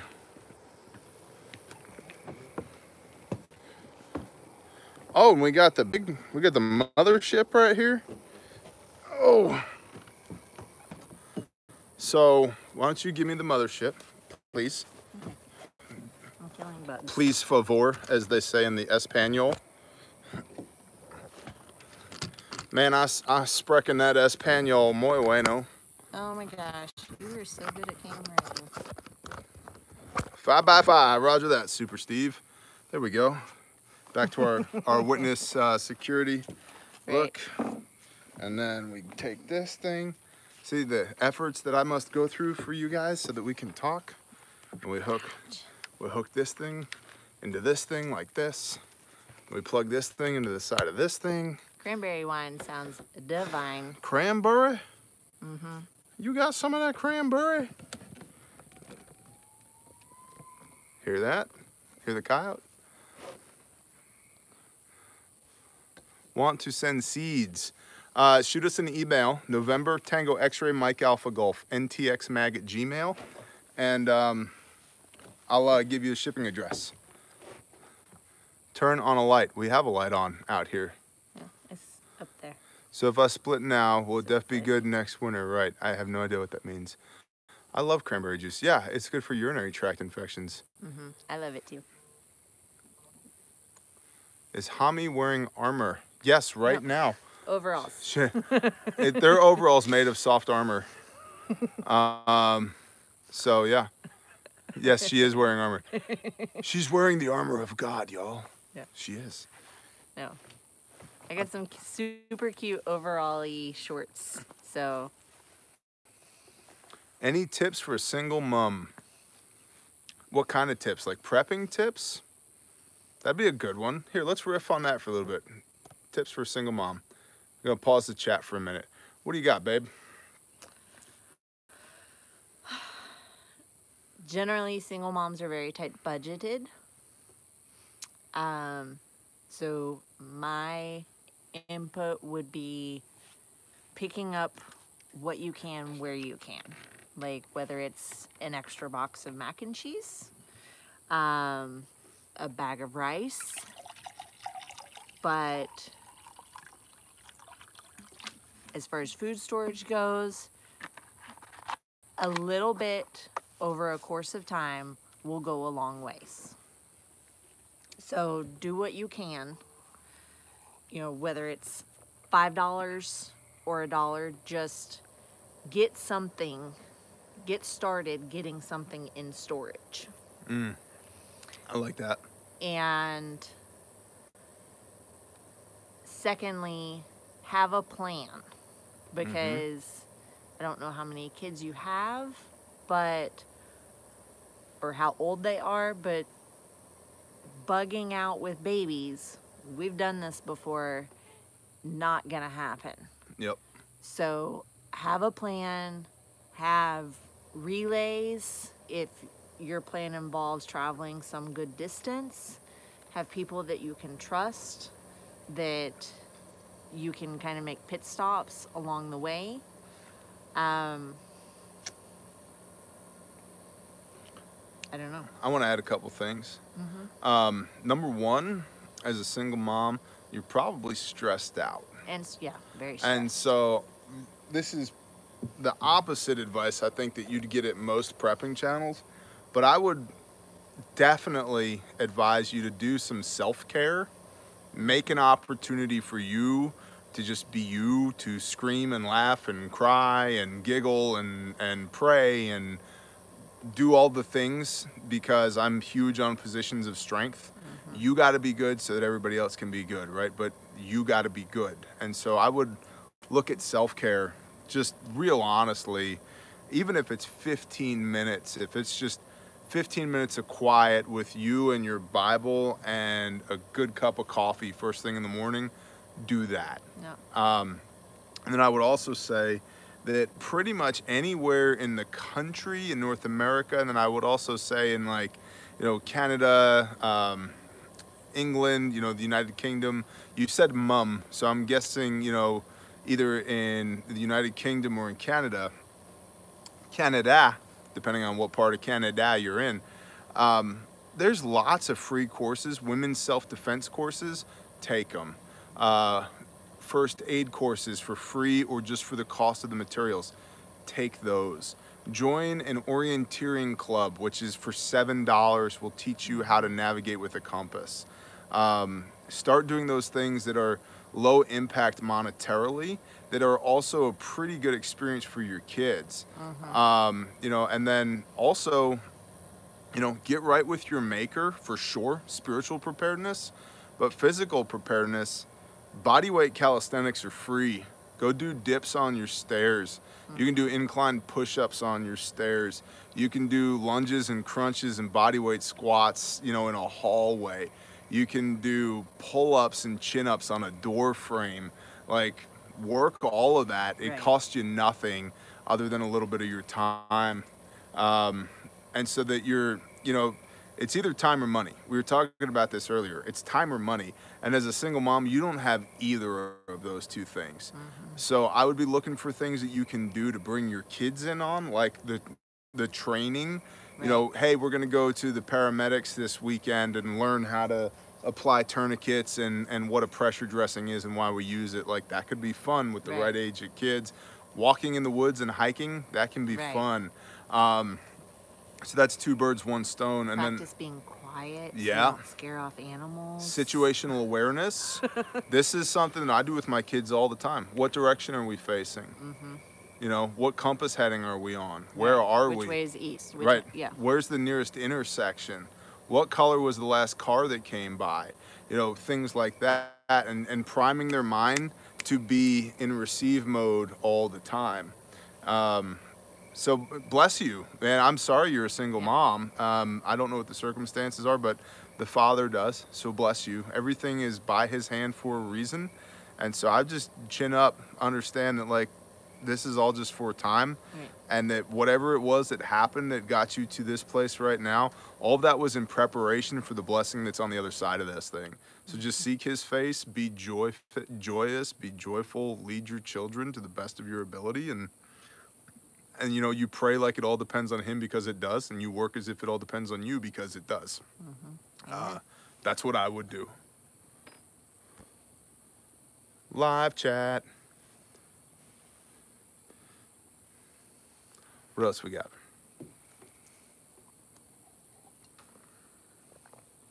Barrow's asking J&B about seasoning pine for fireplace and stove. Yeah, 3 to 6 months if you got it. Thank you, sheepdog. 3 to 6 months for seasoning pine. How can I be a backup place for you? Is it doable? Alexis, you need to email me, November Tango X-Ray Mike Alpha Golf. And we have a very rigid protocol for meeting people because Not saying you're not somebody good, just we get a lot. we have a very rigid protocol for meeting people. We get lots of people who want to come in our lives, and for obvious reasons, we can't just let people in. So because of that, we have a system to let people in. So, Puzzleman, why are you running the temperature, man? We rebuke that in the name of Yeshua. Well, I don't look, like it. 101 is still like, that's just your body fighting infection. Don't do anything for it. Don't give yourself Tylenol. He knows. He's Yeah. the guy that sent us the box with all the natural the medicines. goodies. The goodies. Yeah, Thank thank you. That Right? was awesome. We've been using it. I would like to emulate that system, OPSEC. Okay, let's talk about that. Let's talk a little bit about what that system looks like. I have quarters for you in rural Ohio if you ever need. William, email me because we have lots of people in Ohio already, okay? Right. Okay, let's talk about our protocol for meeting people because I get this question repeatedly about how do I find, or I found people, but we don't know how to go about dating them. So step one, and for us, I don't want anybody moving into my area because of us. If you're coming here already, that's cool. But don't come here because of us, because you might find out after a month you don't like us, and now you're here. Right. I don't want that for you. So if you're already relocating into this area, we can talk. Right. And we do talk, and we exchange emails, and we talk on the phone, and then we set up, when I tell you guys, date people, build context, do life together, fall in love, get up in each other's business, that's what we do. You set up a date. You said, You and meet in a public place. we go to lunch. That if somebody happens to be a psychopath, you have lots of witnesses and you can get out. And the other thing too is, if we go to lunch at noon, I have an appointment at 2, regardless. And we might fall in love, first date. You guys are awesome. We love you guys. You're great. The Father clearly put our paths together, but we gotta go. I got a thing to do at 2. So there's a hard out. So replicate that in your systems. There's a hard out. You meet for a set period of time, there's a hard out. And you meet on neutral ground, not at your place or their place. And you meet over coffee or lunch or something like that, okay? The next step is you get together and you bring your kids. If you have them. And they bring their kids if they have them, because it's one thing to like somebody, it's a whole nother thing to like somebody's family as well, right? And so there's a whole dynamic that goes on there, is that it's not just the man and his wife, or maybe all you met was the or wife. just the husband. Right, or, and now you get to see, you learn a lot about somebody by the way they interact with their spouse, by the way they interact with their kids, the way their spouse or their kids interact with them. And so you do the same thing, neutral ground, have a hard out. We're gonna go to the park and we're gonna spend 3 hours at the park, but little Tommy has a softball game at 4 or whatever, so we can only stay till 3:30, hard out, right? And you do that. And then the next thing you do is you meet there at their place, or they meet there at your place for a half a day, 4 hours, that's it. 4 hours, that's it. And then after that, if they make it that far, then you can have a conversation about, yeah, I think I want you in my life, or no, I don't. No, it's, hey, it's not going to work. And you need to be willing to be honest with each other with no expectation. You're managing Right. this expectation the whole time. Listen, we have a process. If it works out, great. If it doesn't work out, no hard feelings. But anybody can throw a flag on the field at any time, right? Like anybody can go, oh, out of bounds, don't like it, this isn't working. Right. You know, my wife can say, no, Vito, not interested. I could say, no, don't like them. And you can say it, and your wife can say it, or whatever, right? So, and then from there, if you guys decide, yeah, we all love each other, this is good, let's move forward with this. You don't know everything I have. I don't know everything you have. You don't know. Part of this is trust. And if you say you have a year's worth of food, that should be verifiable. You should be able to show me, hey, this is my year's worth of food. Okay. And vice versa. But beyond that, I don't need to know how many guns you have, or how much ammo you have, or where they are, or what your medical is, or this or that. Like, this is dating. We have circles within circles within circles. The closest people to me, I mean, you're here, you don't even know all the stuff I have and where it is. Okay? Because if something ever happened, for real, if something ever happened and somebody's like, tell me everything, she can't. Okay? So compartmentalization. Not everybody in your team needs to know everything about everybody all the time. And so it's dating. It's dating. You didn't, now I met my wife, the first time I met my wife, I knew because time stopped. Because the father dropped a ton of bricks on my head and was like, that's your wife, pay attention, switch it on, you need to learn. And 9 days later, I was like, this S is gonna sound crazy, but I love you. And you were like, oh, good, because I love you too. And I was like, awesome, let's do this life thing together, right? But generally speaking, that's not how it happens. So you got to date people, right? You got to build context with people. You got to fall in love with them. And you don't give away your virginity on the first date with any of this. And you don't let people into your vulnerable places on the first date. That takes a lot of time. Yep. It takes a lot of time. So, cool. Live chat.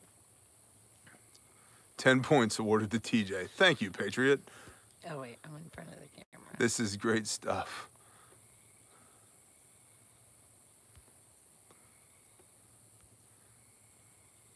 I don't play well with others. Sorry, honey, they smell bad. I try to make it work too hard, even if it seems sour. Don't. There's more people. Because in a SHTF situation where you're gonna need those people, they're gonna piss you off. Yep. Good night. Good night, Grumpy. Bear, I'm moving to Texas. This is my home. I want to meet you and your beautiful family. I'm moving to Texas. We're not in Texas anymore. If you're moving into the eastern Oklahoma region or western Arkansas region, you can, and I will not OPSEC ourselves any further than that, you can shoot me an email. But we're not in Texas anymore. Are there any regrets about homesteading? That's a great question. For me, no, there's no regrets.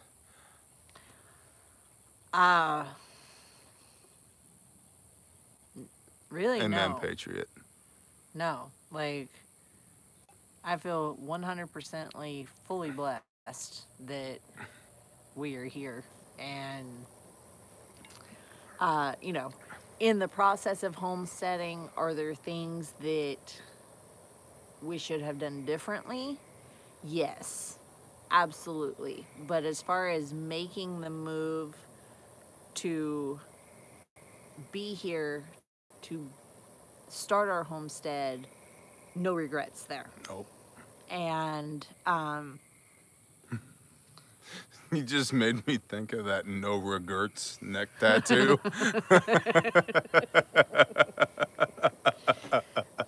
No RAGERTS. Yeah. No regrets.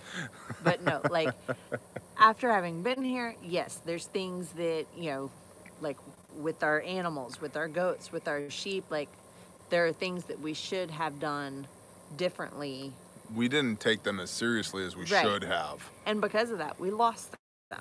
Yep. So, you know, that was a huge lesson for us that, you know, it's not, It's not playtime. no, it's, you know, this is your money, this is your food, and if you don't take it seriously, you're not going to have it. Well, and we're responsible for it. I Right, mean, those, yeah. truthfully, those animals suffered and died, which is not what I wanted. Mm-hmm. I wanted them to live a good life, and I wanted to end their life cleanly and then process them myself with my own two Right. hands and put them in our freezer and then ultimately our belly. Mm-hmm. And that didn't happen because initially we didn't take it seriously enough. Right. You know, I grew up on a farm. We did our backyard homesteading in North Texas, and we got out here and, you know, I didn't have to worry about things running into my backyard per se and trying to kill my livestock. The occasional possum or raccoon, but not a pack of dogs, Right. not coyotes, not things like that. And so I don't regret any of that because we learned from it. Right. I would regret it if we didn't learn from it. Yeah. But again, it's eyes wide open, staying switched on. It's like, you know, do the hard things. Wow, that sucked. Okay, dig a hole. Let's move on. Right. You know, But like, I love our property. Mm-hmm. I love our location. I love our friends. I love the people we have around us. Oh my gosh, we everyone have that we've met. the greatest tribe Yeah. and team. Our daughter told us the other day, she was like, if we had to go back to Texas, I don't know what I would do. Like, the people here Yep. have changed my life. Like, they are so real, and Yeah, that was. I don't know Passover what I blessing. would do.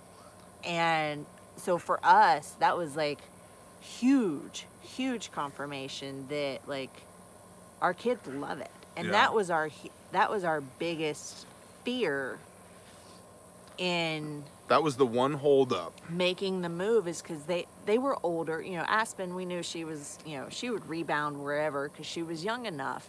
But our kids were old enough that, you know, they had, where we were, they had friends that they had had for years and years, like since they started school.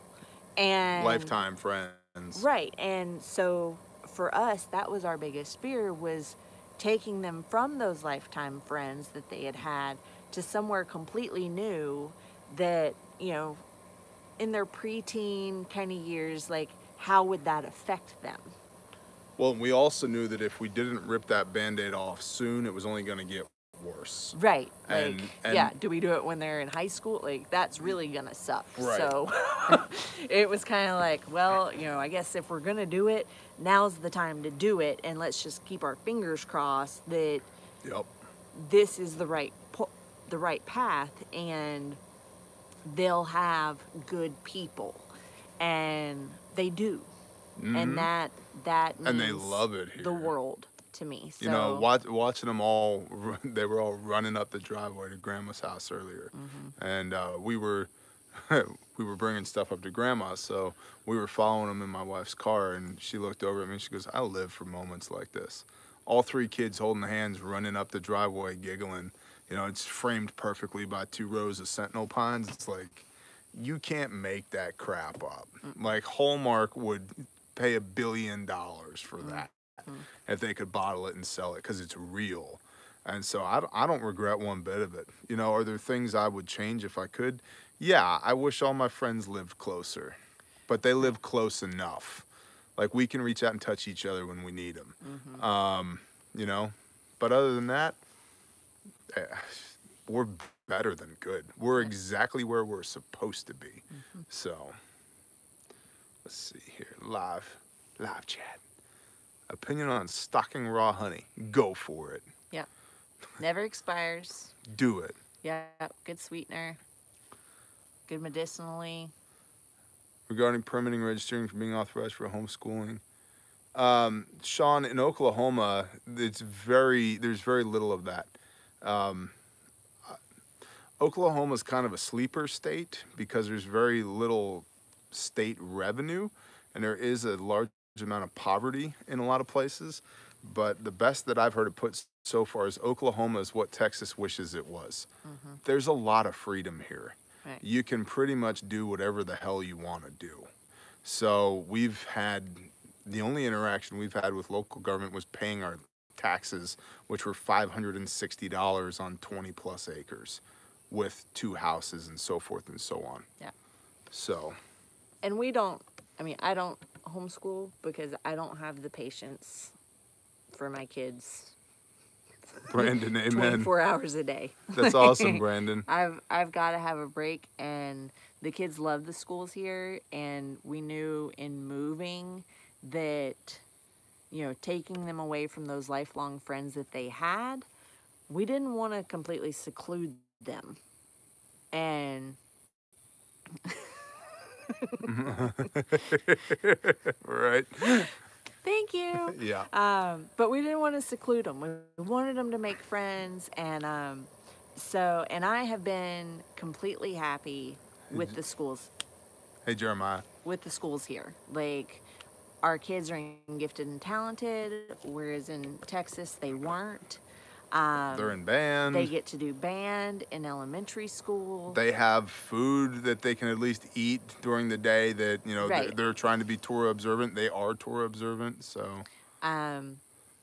They get to do school sports in elementary school. Like, the school systems offer a lot of good things. And because the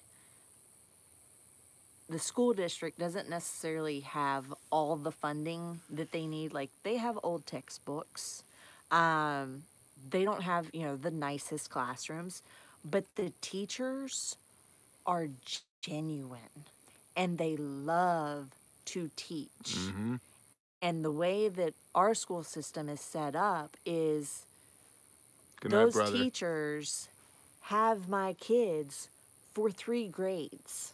Like, they're teaching Shalom, all Logan. the grades. Oh yeah, that's the cool And thing so too. They my stay kids with don't them. have to get used to a new teacher. They have the same one, or the same ones, because they all rotate. But it's completely different than what we were used to, even what I was used to going to public school.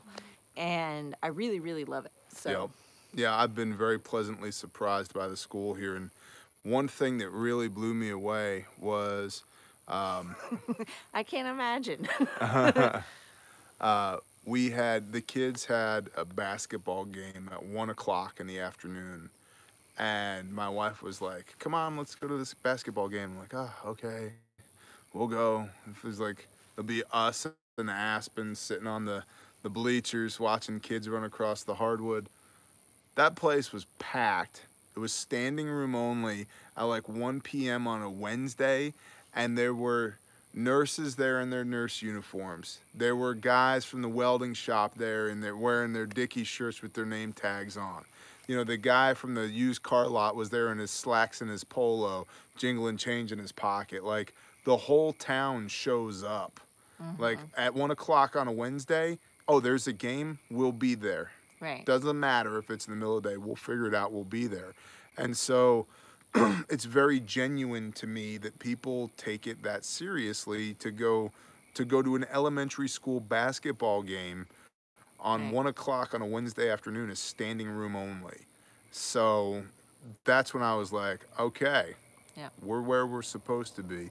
These people they might not have a ton of money, but they have a vested interest in the well-being of their community. So, Richard Yeah. Wells, amen. So, yeah, we dig it. And somebody asked, like, Cheyenne plays clarinet and Harlan plays percussion. Yep. Thoughts on Bitcoin? Got nothing against it. I don't love it I wouldn't gamble with it unless you got the money to gamble with it. Yeah. I think it's a high-risk investment, but if you can afford to make the investment, go for it. We have some of it. We don't have a lot of it, but we have some of it. Right. So Diversify. fill all your buckets. Right. I also really I don't believe in get rich quick. I just don't believe in it. I think that your work ethic is much more scalable than anything that could potentially blow up overnight. So, silver. Yeah, let's talk about that for a minute. Backwoods. So, hide and chat for a minute. Here's the deal. I've been blessed to have myriad conversations over the last several months with financial planners, fiduciaries, people of that nature. And I've talked with people who manage, wealth for people who live in real nice double wides to people who have several private jets. Okay, so a wide spectrum of wealth. And across that socioeconomic spectrum, from 4 different people in 4 different regions of the country, I've gotten pretty much the same answers on several different things. And so Old Testament, in the mouths of 2 or 3 is a thing established, right? So when you hear the same things from different people, that adds credibility to it. So here's the deal. Long and short, and I'm just gonna break this down, Barney, for you real quick. Number 1, get out of debt now. Now. Not tomorrow, not next week, right now. Like you just absolutely, and I'm saying this to the point of, should I buy beans and rice or pay off my Amex? Pay off your Amex. Get out of debt now. Because I think there's very much so this thought process in the prepper community, well, when the world melts, nobody's gonna be coming to take my, repo my house because I didn't pay my mortgage. We don't know that. And we don't know what the world's gonna look like when it melts, okay? And again, go look at the Great Depression. The people that did not have debt and could lay their hands on physical commodities weathered the storm quite well. The people that were saddled with debt and could not lay their hands on physical commodities did not fare well at all. So get out of debt. That's number 1. Number 2, own land. You should absolutely own land. Year over year, land appreciates, decade over decade, millennia over millennia. They're not making any more of it. Own land. There's only more people to take up more of it. Right. So now, all that being said, you should be invested in commodities, meaning like hard commodities like food, silver, gold, lead, iron, so forth and so on. 15%-ish of your wealth should be in silver or gold as a way to retain wealth, not to build it, but to maintain it, to retain wealth in financial chaos. A lot of people that have a lot of money to play with are pulling money out of the market and putting it into liquid assets like cash, so that when the world melts, in their estimation, in the next 18 to 24 months, they can buy up investments pennies on the dollar. Okay, that when the world melts, the vast majority of these startups and companies and bad investments go away, and then everything else that's a good investment will be devalued because the market crashes. It'll be dirt cheap. And then they can buy it up with their liquid assets. Yeah, the money will be worth less, but if you do the cost comparison, you can still get a great deal. So, and that's if you're into the market, if you're willing to play the market. But once it bottoms, it can only go up. But preserving wealth is done through land and physical wealth, okay? And then from there, yeah, bugs. Honestly, if you have the money, I don't think it's a bad thing to be in the market, but it's all about what's your risk index. What are you comfortable with? For us, it's like maybe 25% in, 75% out, meaning that if we have $1 to gamble, I'll put 25 cents of it in the market and 75 cents into maintaining wealth. I don't even care if it grows. I just want it to stay here. If I get the same growth rate as inflation or even a little bit better, I'm cool with it. But other than that, man. I think the point, like, you don't want anything, like all of your anything in one place. Yep. Like if... That's a great point. It's diversification. If the stock market crashes, you don't want all your funds tied up in the stock market. But even in the stock market, you don't want to own just one stock or a couple of stocks. You want to own 30 to 50 different stocks, and especially ones that you're not emotionally attached to. Right. I work in the coal industry, so I only buy coal. Well, good. Not only do you lose your job if coal tanks, but all your money's gone too. Mm-hmm. That's a bad idea. Right. So getting back to silver, yeah. But I will say this.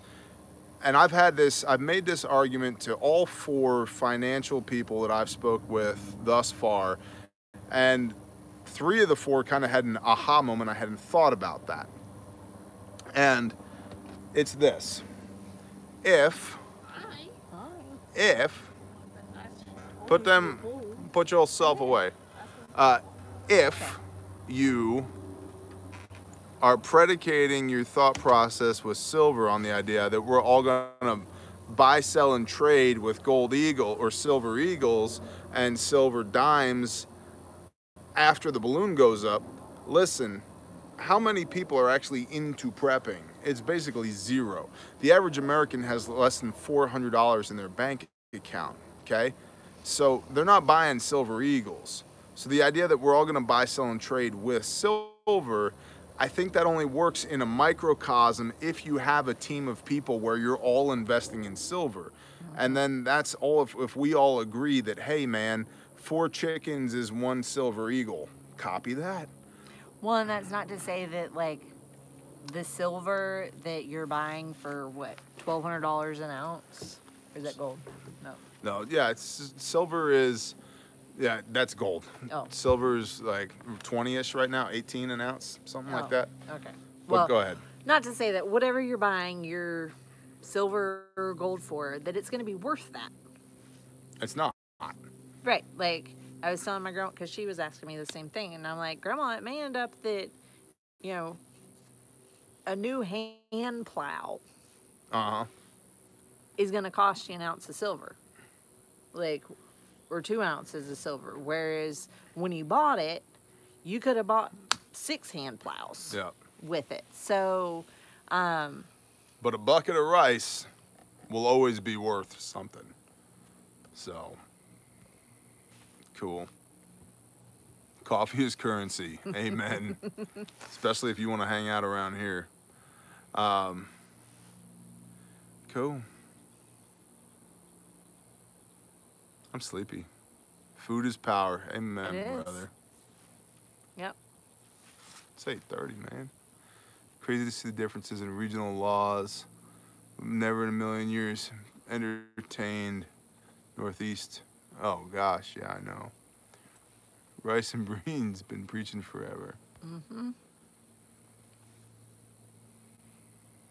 One of the preppers from Puerto Rico sold his silver at a loss. Yeah. Together we are unstoppable. Chow and tools. Amen. Yep. That's what I mean, you got to think what people are going to Amen. need. Foots. And Shalom. Shalom, Aaron Martin. yeah, spices. Yep. That's a Shalom, Scout. Yeah, I think we got to go too. I got to go.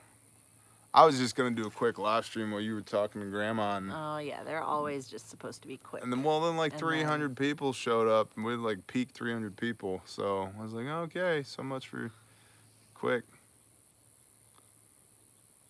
Oh, well, you should stock some. I'll stock silver, you stock coffee. And see, now we got something going here. Mm-hmm. Oh, trying to grind on debt and land right now. Yeah, amen. NWA is a good place to be. Thank you, brother, NWA. Just a quick stream. Whatever, Richard, shut up, man.